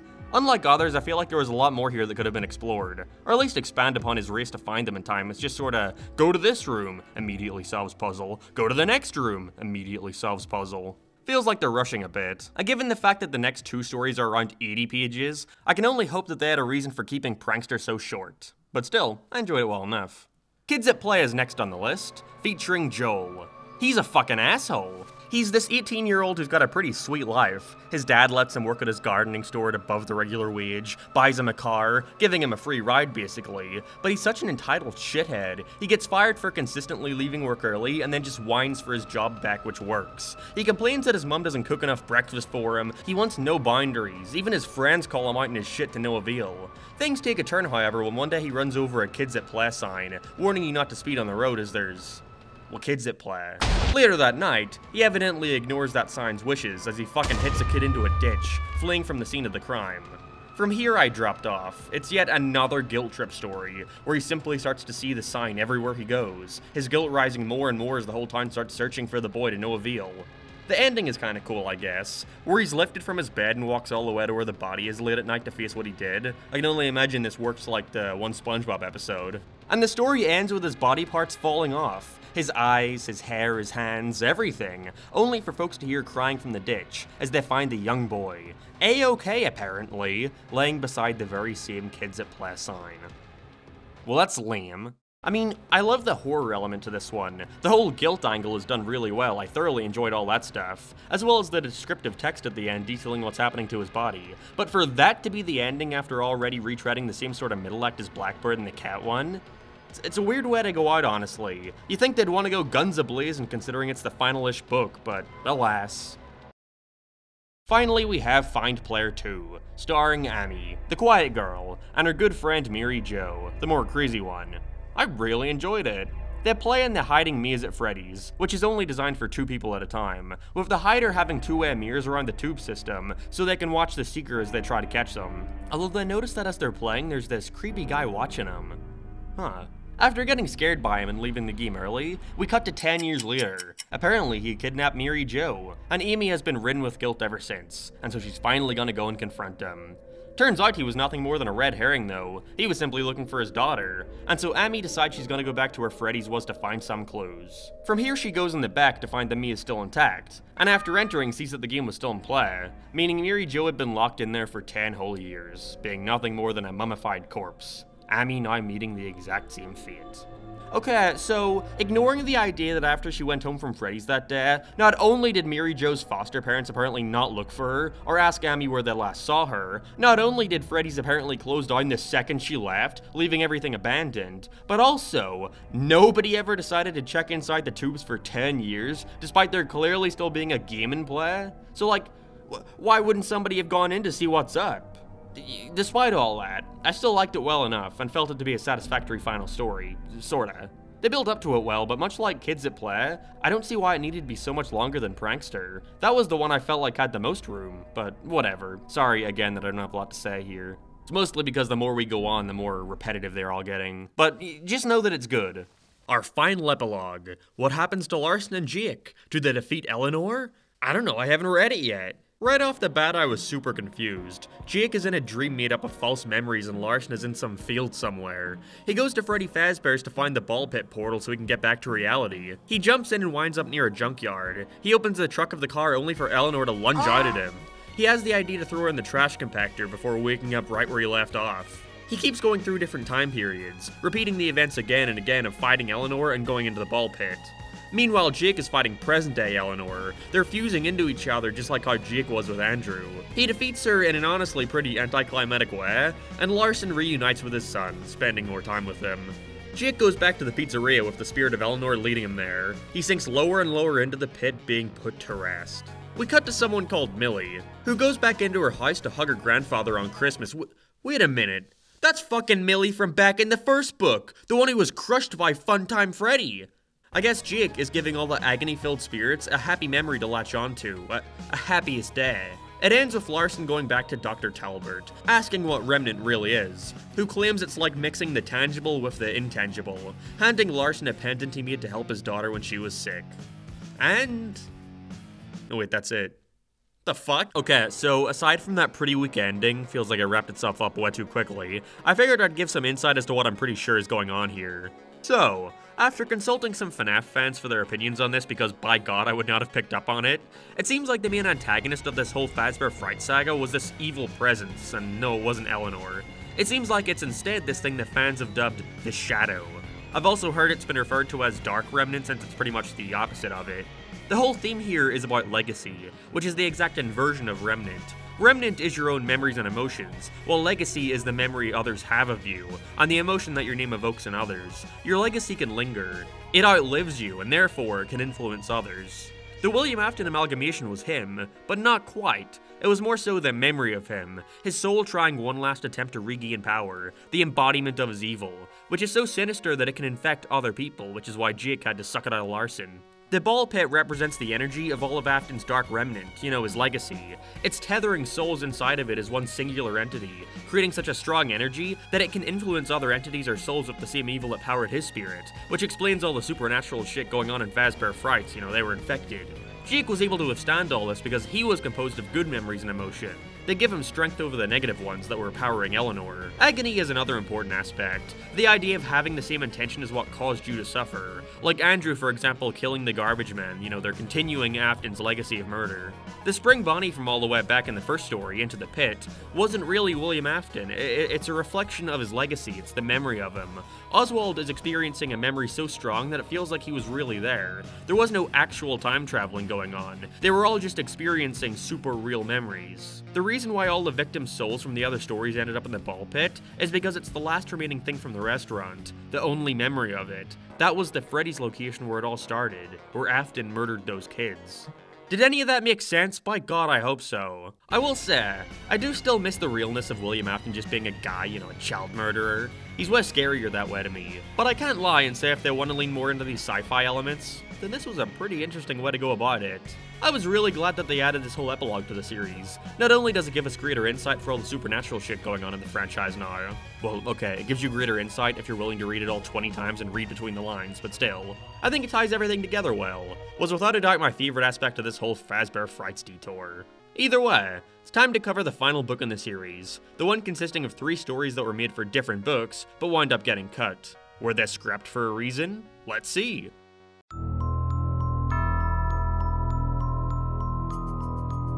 I like the cover for Felix the Shark. May come off a little dumb, but for a bonus book filled with extra stories, I don't mind it being a little stupid. I think I even made an offhand joke about a shark-matronic in my original video back in 2020, so I guess we've come full circle. Felix the Shark sees Dirk. He's telling his only friends how he wants to start up a Freddy Fazbear Club, so that people can get together and discuss their memories of the place. He's even found his old Felix plush to go along with it. But that's strange. Seems like nobody else remembers there being a shark. They especially don't remember being able to swim in the tank with it like he's saying he did. Right off the bat, this had me hooked. That's a great idea for one of these stories. Just what did he see back in the day? He sets out on a journey to find his Freddy's from his childhood, in which he learns about why this specific restaurant had an addition to its cast. Apparently, the owner of it had a son who drowned one day, being pushed ashore by a shark, and so to pay his respects, or grieve I guess, he added a shark animatronic in memory of his lost son. There's a lot of drawn-out mystery stuff in between these reveals, by the way. This is an 80-page story, so it's not like Prankster where they skimp out on the second act and have the protagonist speedrun getting to his destination. He visits diners, meets up with the owner's daughter at one point, who gives him a pendant that when taken to the place where Freddy's used to be, reveals the remains of the old restaurant. Dirk hops inside and finds it. He wasn't crazy. Felix's tank is here. But no Felix. Strange. Well, guess there's only one thing left to do, and hop inside the fucking tank with him? That sure sounds like a solid plan. He gets in the tank and quickly realizes he can't get out. Whoa, he forgot that someone from the outside had to open it. What a silly mistake. So there he remains, spinning around in a tank with the very thing he sought after, nobody even knowing he found it. I enjoyed Felix the Shark, but it wasn't perfect. Some of the foreshadowing is way too on the nose. He realizes that the owner's daughter was the author of some book that he really liked, the book containing more clues for finding Freddy's, and they keep referring to this story of a man going on a great hunt to find something, but when he does, it causes his own demise. I don't see why they needed to so blatantly spoil the ending, but hey, who cares, it was scrapped. Still though, I don't really see why it was cut. Honestly, I'd say it's of a higher quality than like half the stories that made it to release, but whatever, they must have their reasons. Let's just move on to the scoop. I really hated our main character here. I sympathize for her just as much as I despise her, and a big reason for that has to be with how meta this story is, more than any other in the series. Mandy is bullied at her private school for being a freak, which you know is sad and all, I wouldn't wish that upon any kid, but like, she's writing Five Nights at Freddy's fanfiction in class, of course people are gonna make fun of her. She spends her time playing FNAF 3 on her phone and goes on FNAF forums to look at posts about real-life cases of missing children, trying to fit them into the FNAF lore like a psycho. They reference game theory like twice, by the way, I'm telling you, this shit's meta. She decompiles FNAF 3 on her computer and finds an image of a movie theater, and after eventually finding out that it's a place in Utah, she not only realizes that's exactly where her mother is going on a business trip, but her online friend Lindy also lives there, so they go to see why it was in the game's files. Oh yeah, she also sees, like, the ghost of a little boy. I felt like that was worth mentioning. From here, it's pretty standard, although I don't see why Lindy was introduced. They meet up once, and when the big climax happens to Mandy, she's not even there anymore. I guess it's more so for the character, throwing her a bone and letting her relate to someone for a bit because of how she's treated at school. I liked all that stuff, her feeling isolated and lonely. I think she's also implied to be autistic in some way, considering her not being able to keep still and having fixations on Freddy stuff, but who knows. Where it kinda gets weird to me is when she goes to the theater and learns that a kid went missing there. The same one from the forum she read about. And the same ghost that she's been seeing around the place. And so she wants to go back in, not only to investigate, but somehow to tie it into the Freddy's lore. I did not like that stuff at all, because it's that Matt Pat shit. You know when he made his first FNAF video and tried to say that the game was one big nod to a real murder that happened at a Chuck E. Cheese? Seems a little insensitive, and it's the same thing here. Lindy even has to tell her this is real people, not some video game, you know, treat it with fucking respect. Because of stuff like that, it makes me want to see Mandy die. Not because I don't like her, but because it's more of a cautionary tale, you know? Don't fuck around and think this is some light shit just because it's related to a Five Nights at Freddy's video game.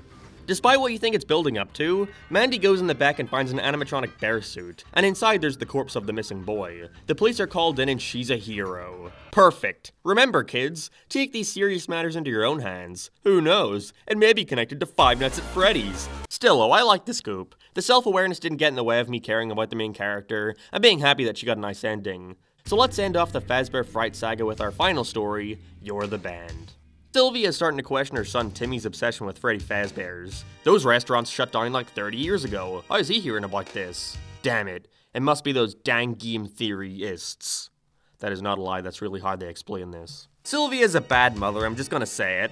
Not in that she's abusive or whatever, but she constantly talks about how worried she is about this obsession of his, but does nothing to stop it. She enables it, if anything. Not once does she ever like, look shithead, the Freddy's needs to stop. Or like, make sure he's not watching shit about child murder online, like Jesus Christ, he's 8 years old. Nah, instead of this, she throws him a Freddy's themed birthday party and buys him an authentic Freddy mask from the internet. But ever since then, Timmy's been acting strange.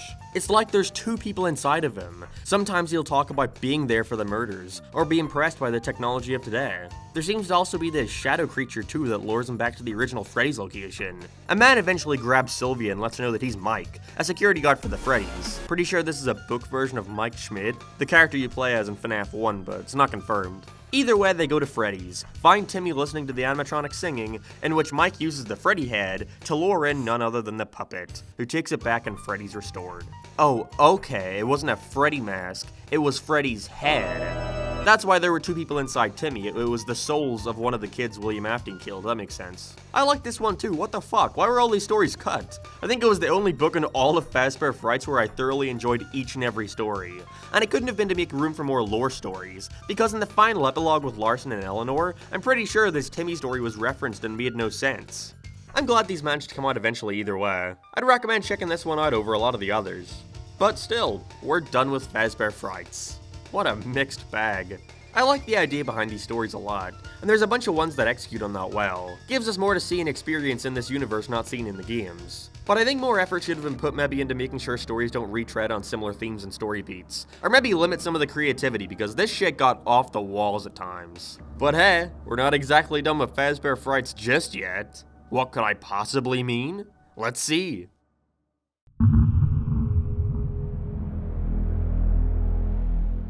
Because apparently we needed one of these. Back at the start of the year, we saw the first release of the new Fazbear Frights graphic novel collection. Yep, you know what that means. We're gonna be getting retellings of just about every single story in the series. Well, I think they are. They're very pick and choosy with these, so I have no idea if they're doing all of them or just select highlights like a best of some sort. Although if they are, I have to wonder what the criteria is for what warrants being turned into a graphic novel. Perhaps it's whatever one fits into the ongoing epilogue. Spoiler warning, they don't have that here. But maybe they're gonna do it at the very end, and so we're only covering the books that build up to that. You know, Into the Pit setting up Spring Bonnie, To Be Beautiful showing us the Sarah trash, and out of stock having the plush trap chaser. If you remember, these are all things brought back in the epilogues. But then I have to wonder why they skipped over Fetch, which they're apparently going to cover in the second volume. It's just a bit bizarre to me, I guess, that the first volume of this would cover what's pretty much story 1, 2, and then straight to 6, but hey, what are you gonna do? I love the cover here, showing us a detailed drawing of the plush trap chaser lunging out through a door, eating it with his sharp human-looking teeth.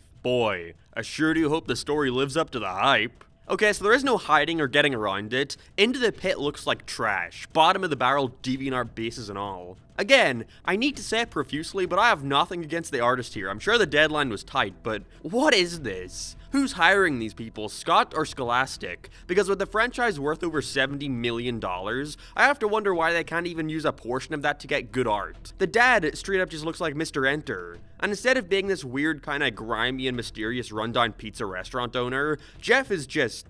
well, he's just a grey version of Oswald's dad. They cut out a lot here too, only keeping the essentials. They remove a lot of the exposition at the start, for the town became so shitty with everyone losing their jobs. But Oswald says, it's hard to say no to a warm, gooey slice, so I guess that makes up for it. Much like the Silver Eyes graphic novel, a large issue here is how this art ruins so much of the tension, in a story that already wasn't the best. Glad to see that Spring Bonnie's death is just as hilarious and pathetic as I imagined it to be. Seriously though, who is at fault here? Again, is it Scholastic? Because these are little baby books, do they not want things to look too creepy or adult in case parents don't want to give their kids money to buy it at the book fair? No matter what, it doesn't help that the art here is just bad, it's so lifeless. They don't even attempt to sell the whole 80s look when Oswald time travels, it's just a white room.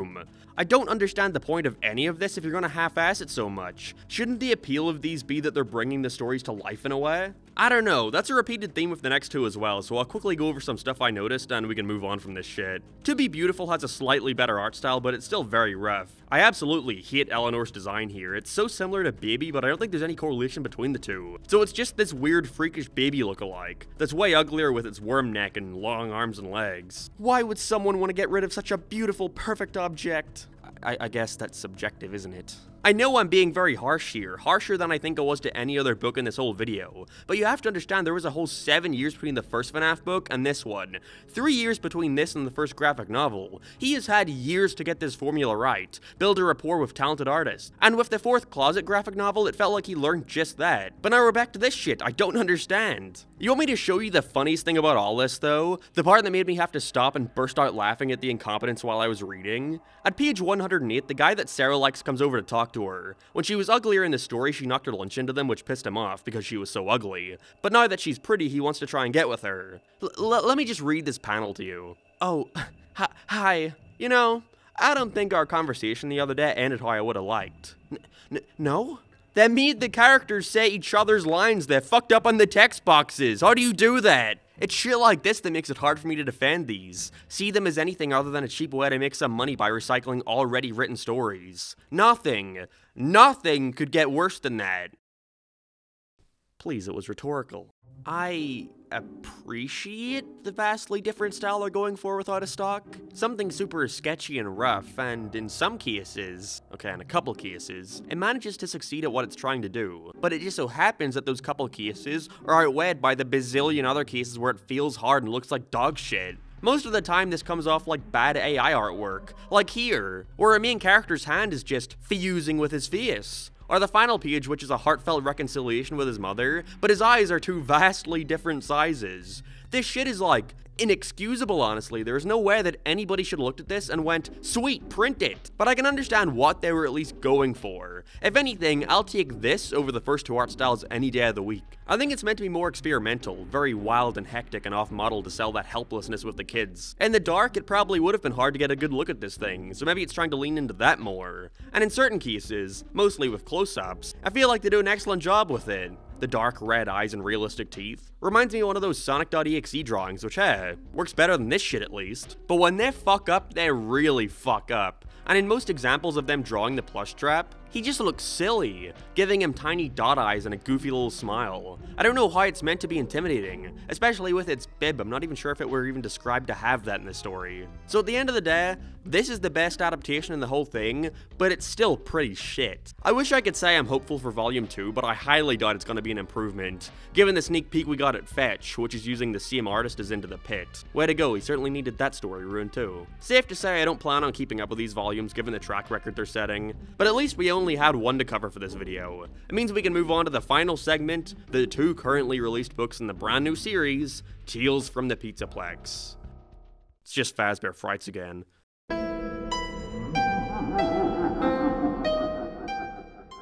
In 2022, we got the first in a series of books that aim to stick to the formula of what Fazbear Frights established, 3 mini-stories in one package, except based off the, at the time of writing this, most recent game in the franchise, Security Breach. Now, we all know by now that Security Breach was an overambitious project, rushed to release and came out as an unfinished, buggy mess. Go check out my whole video on that disaster for more context. But I'm not opposed at all to focusing the next batch of books on the Pizzaplex. I think most would agree that, while not necessarily scary in any way, the giant Five Nights at Freddy's Mall is a really cool location, and with how wide and open it was, there's gotta be a plethora of spooky ideas to explore. 12 books was more than enough for Fazbear Frights. This was probably the best evolution they could have had. So let's see what they do with— The fuck is that thing? I guess this is Lally?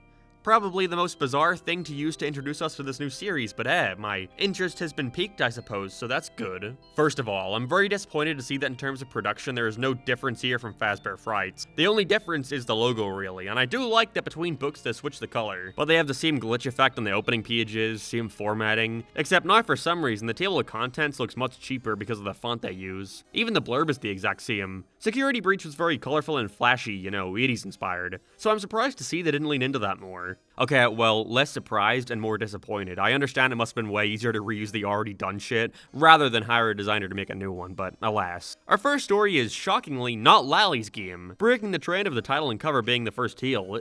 It's ruined! Instead, we start with Frailty, a story that has nothing to do with the Pizzaplex. Wonderful way to begin. I'm joking, of course. I actually liked this opener. It wasn't bad at all, even if it leaves you with more questions than answers. We follow a girl named Jessica working in a hospital. She's only 14, but she constantly reiterates how she feels like she has to do this. She has to help the people there, to make up for the big mistake that she made in the past that changed everything. Spoiler warning, we never learn what that mistake is. Instead, much more focus is put on the idea of giving and taking. Jessica has this inner turmoil where she's accepted the idea of doing everything in service of righting her wrong for the rest of her life. But when she meets a new boy in her class, Robert, who takes a liking to her, she starts to wonder if maybe she can be a little self-indulgent at times. Obviously, this is going on throughout the whole story as different mysteries start to pile up, making you question who Jessica is and what she had done that was so bad. She scrapes off some silver sheathings on a necklace she wears onto patients in the hospital, which magically heals them. She randomly drops metal junk everywhere, and she even sleeps in the cemetery by herself. Once we get to the end, she decides to go to the prom with Robert, choosing that over not helping a dying girl in the hospital, April. But once they kiss, she gets grease all over him. He gets grossed the fuck out and tells her to piss off. And so she runs back to the hospital, dropping metal parts everywhere, and sheaves off the rest of her necklace, killing her.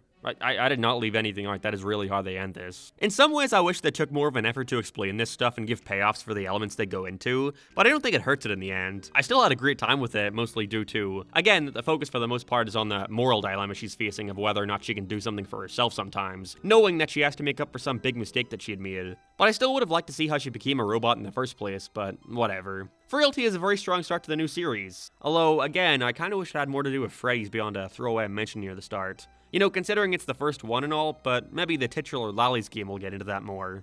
Let's find out. Lally's game shows us Selena. She spends the first couple pages bragging non-stop about how amazing her life is, how all her friends have drama in their lives, but she's so cool and hot with her modeling job, and a handsome fiancé kid. They're moving back to his hometown to live near his mother, in this big old countryside house they put a down payment on. Oh my god, Selena, I'm so jealous. Not. After a whole load of exposition, Selena decides to poke her nose into some of Kied's old childhood scrapbooks. He's been acting pretty sus ever since they got to the house and warned her to never open up this strange old trunk that he took with them. Something's gotta be up with that. She sees photos of him at the Freddy Fazbear Pizzaplex, next to what is apparently his favorite game ever, Lally's game, where there'd be this strange, lifeless robot that kids could spend time and play with, kinda like Lonely Freddy from Fazbear Frights. That was until one day where there was an accident. Lally went missing and the place— oh, he's in the trunk. The best thing about this one is how much they play with the idea that you're being told a bunch of different stories from different folks. Keed claims that Lally escaped one day, after a hole was made in the wall, following him home and stalking him until he trapped the thing in the trunk. Whereas Keed's mother adds more to the story that paints him in a new light, talking about how protective and possessive Keed was over Lally,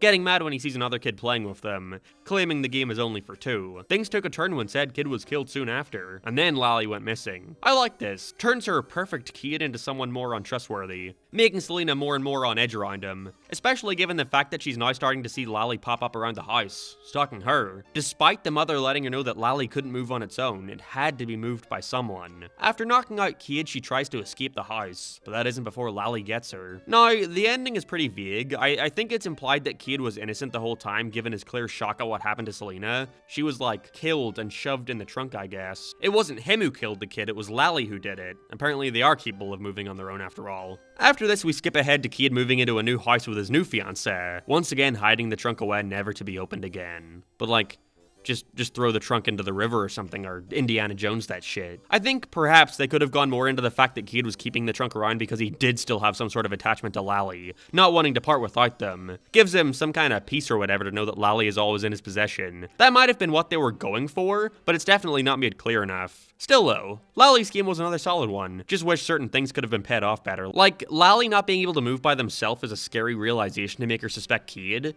but it wasn't him doing it, so how was it moving? I'm sorry, I know. For the spookies. Let's just get into the last one, under construction. And oh boy, was this a clusterfuck. Maya is having her birthday at the Pizzaplex, with her friends Noelle and Jackson. Finally, we get to see characters in the location the book is named after. She's most excited to try out this new AR game, that when you're inside puts you in the most perfect birthday ever with all your loved ones cheering and clapping and giving you prezzies. Oh shit though, it's under construction.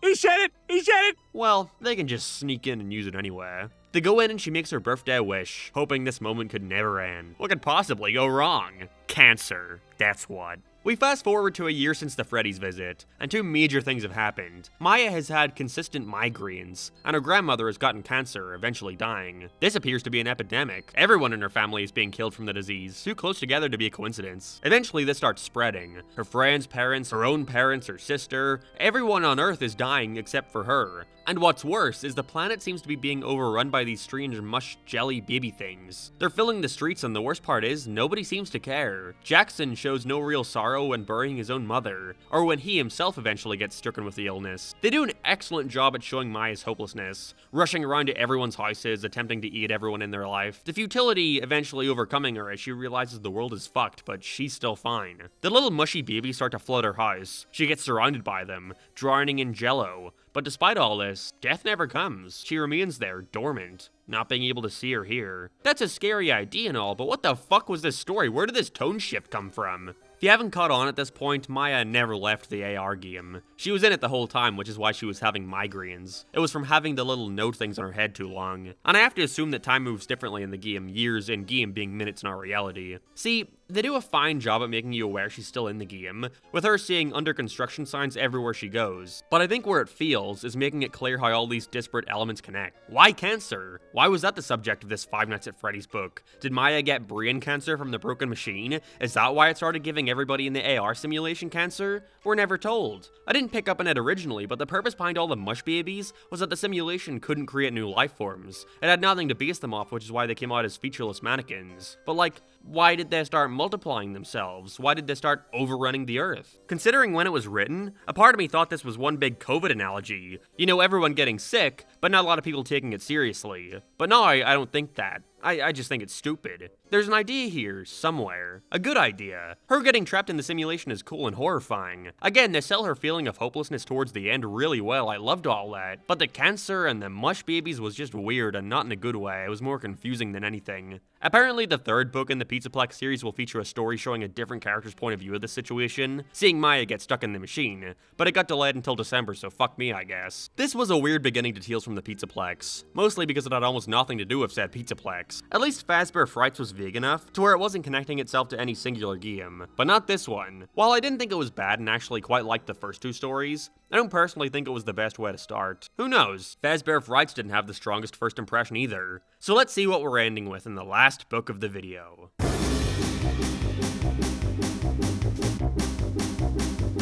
What the fuck is this cover? Is the trend with teals from the Pizzaplex gonna be an ugly, strange-looking creature paired with a cryptic-ass name that tells you nothing about it? Who the fuck cares, because this is the final book? And maybe it's just because I got this one from Target, but is it just me or are these books getting cheaper and cheaper? It feels so flimsy, and there's a big hole in the side of the thing. I'd expect this from Walmart, but you, Target? I was pleasantly surprised to see that our first story, Help Wanted, was a loose adaptation of the VR video game of the same name. If you remember that game, it's what kicked off the current idea of the Five Nights at Freddy's video games existing in-universe, with a rogue indie developer making said games to discredit Fazbear Entertainment. In said game, you could find tapes all around the events that, if placed in a hidden area, would allow you to hear logs from one of the developers, giving you insight at some of the shady mysteries revolving around Fazbear Entertainment, with there being a rumor that they were the ones who were responsible for the indie games, enlisting a small programmer to make them as a way to make light of what happened and discredit them, which is all but confirmed with this story. Steve works at a shitty gas station, working on crappy indie games in his free time while eating some lady named Amanda. One day he's approached by a strange figure who asks him to make the games we were just talking about, Five Nights at Freddy's 1, 2, 3, and 4,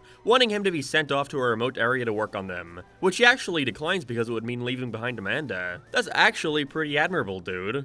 So then soon after, a new girl called Victoria hits him up on Tinder and he blows off Amanda to go fuck her. Ah, true love. He suddenly wakes up in Victoria's house, where she informs him that it's been years since they've been married and had kids, with a car crash from a while ago causing his memory loss. And it just so happens that around this time, the strange man returns offering him the same job, which he takes because of his financial struggles.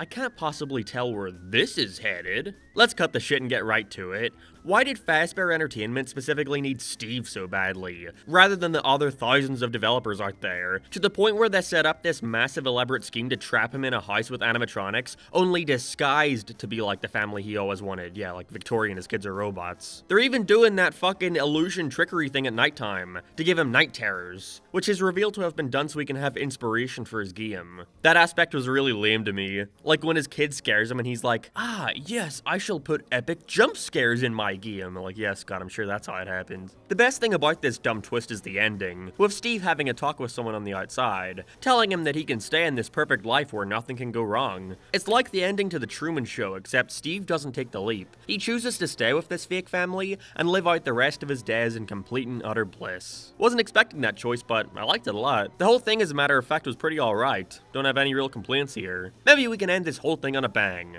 We then have the titular Happs, and I have no idea how this became the face of the book because it's easily the worst one that I've got almost nothing to say about. Eden and his friend Jace are at the Freddy Fazbear's Pizzaplex. They're like 15 years old and playing in the Freddy Fortress or something, which is just a maze that consists of a series of plastic tubes. Happs roams these things, cleaning and helping lost kids find their way out, with Happs standing for Helpful Automated Pipe Protection Server. And after Eden and Jace try to kick through a dead end, they fall with Happs down to this dark area, filled with two-way mirrors that allow them to see inside of the mall, but nobody can see them. What follows is a variety of chase scenes, where because they kick the shit out of him, Happs' arms are broken down to nothing more than sharp metal shards, and if he sees them, he's gonna want to grab them, which he then does to Jace and kills him. The whole thing doesn't even really have an ending, just stopping with Eden crawling around in a circle with Happs right on his tail, never knowing when the madness will end. Again, that's all I gotta say. I don't care about Eden or Jace. They put themselves in this situation, and their method of trying to find a way out just consists of them crawling around endlessly. It's rather boring and not something I want to waste more time on. The final story of the video is B7, which sees a kid named Billy be so enthralled by the Freddy's animatronics that he starts to believe that he is one too. He takes this way too far. He goes a whole 16 or so years like this, as we follow small little glimpses at different stages of his life. I enjoyed B7 a ton, way more than I thought I would. Again, because it keeps switching years in the future, it always keeps your interest, as you want to see how keeping this up for so long has affected his family. Kids don't want to talk to him, he's isolated, he has to go to a therapist, and eventually his dad leaves. The worst part being when he drives his mother to suicide, and from there it just keeps going downhill. He still won't break this idea that he's a robot, and so to try and become like what he truly thinks he is on the inside, he goes and uses his mother's inheritance on surgery that removes all of his limbs and replaces them with prosthetics. Things briefly look up for him when he meets a girl who isn't bothered by this. Well, more so she doesn't really realize what he's doing, but it's short-lived when he shaves his head, removes his ears and tongue, adds metal plates into his cheeks, and changes his name to B7. I was loving where it was going, just being this somber car wreck watching this guy destroy his entire life, but it lost me by the end when he just breaks out of it randomly on his 21st birthday, and knowing he has nothing more to live for, he drives to the junkyard and crushes himself. Wonderful. Feels like they were reaching the page limit and wanted a quick conclusion. I don't mind him breaking out of it or whatever. In fact, I was quite sad seeing him realize that he pretty much wasted his whole life. But still, I wish maybe there were more reasoning behind him suddenly stopping thinking he was an animatronic. B7 though is still one of the best stories in the whole series, including in Fazbear Frights. I loved it a lot and I really couldn't think of a better way to end this. Both these books have epilogues, much like Fazbear Frights again, but I don't see much point in me discussing them. I mean, it's like if I were to watch the first 20 minutes of a movie and then just turn it off. But hey, we're finally done! It only took 3 hours and a month out of my life. This was a nightmare! I am glad to see, though, that Tales from the Pizzaplex is appearing to be much more of a consistent quality compared to Fazbear Frights. But it might be too soon to call that since, again, we're only like 2 books in. Apparently, the next one was leaked somehow in its entirety, so despite being delayed till December, a lot of folks have read it already. And from what I've been hearing, it may just be the greatest book in the entire franchise. So who knows? Maybe I'll keep up with them in my own time to see what all the hype is about.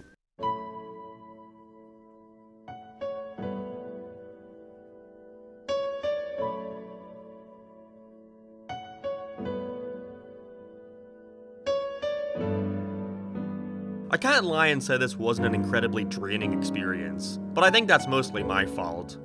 These books had months between releases, but I in my infinite wisdom decided I would try and read them all in a month. But I did it, and I don't completely regret it. I think every time I explore a part of the FNAF universe I initially wanted no part in, I'm more often than not very surprised at how I feel about them in the end. None of these are like high art or anything, but I can't lie and say I didn't thoroughly enjoy myself. I think we peaked with the original novel trilogy, which is sad to think about considering it was the first 3 of over 20 books, but Fazbear Fright still had its merits as a clever way to continue the books. The graphic novels were either a fun way to revisit these stories, or a complete shit, and Tales from the Pizzaplex is looking to be a solid continuation with a fresh coat of paint. Now the question is, what do I do next? This is like a Halloween tradition on my channel now. I can only hope the Security Breach Ruins DLC releases sooner rather than later. Or maybe I could do a big merchandise video instead and cover that stuff. No matter what though, one thing's for sure, just like the rest of the franchise, the quality will widely vary.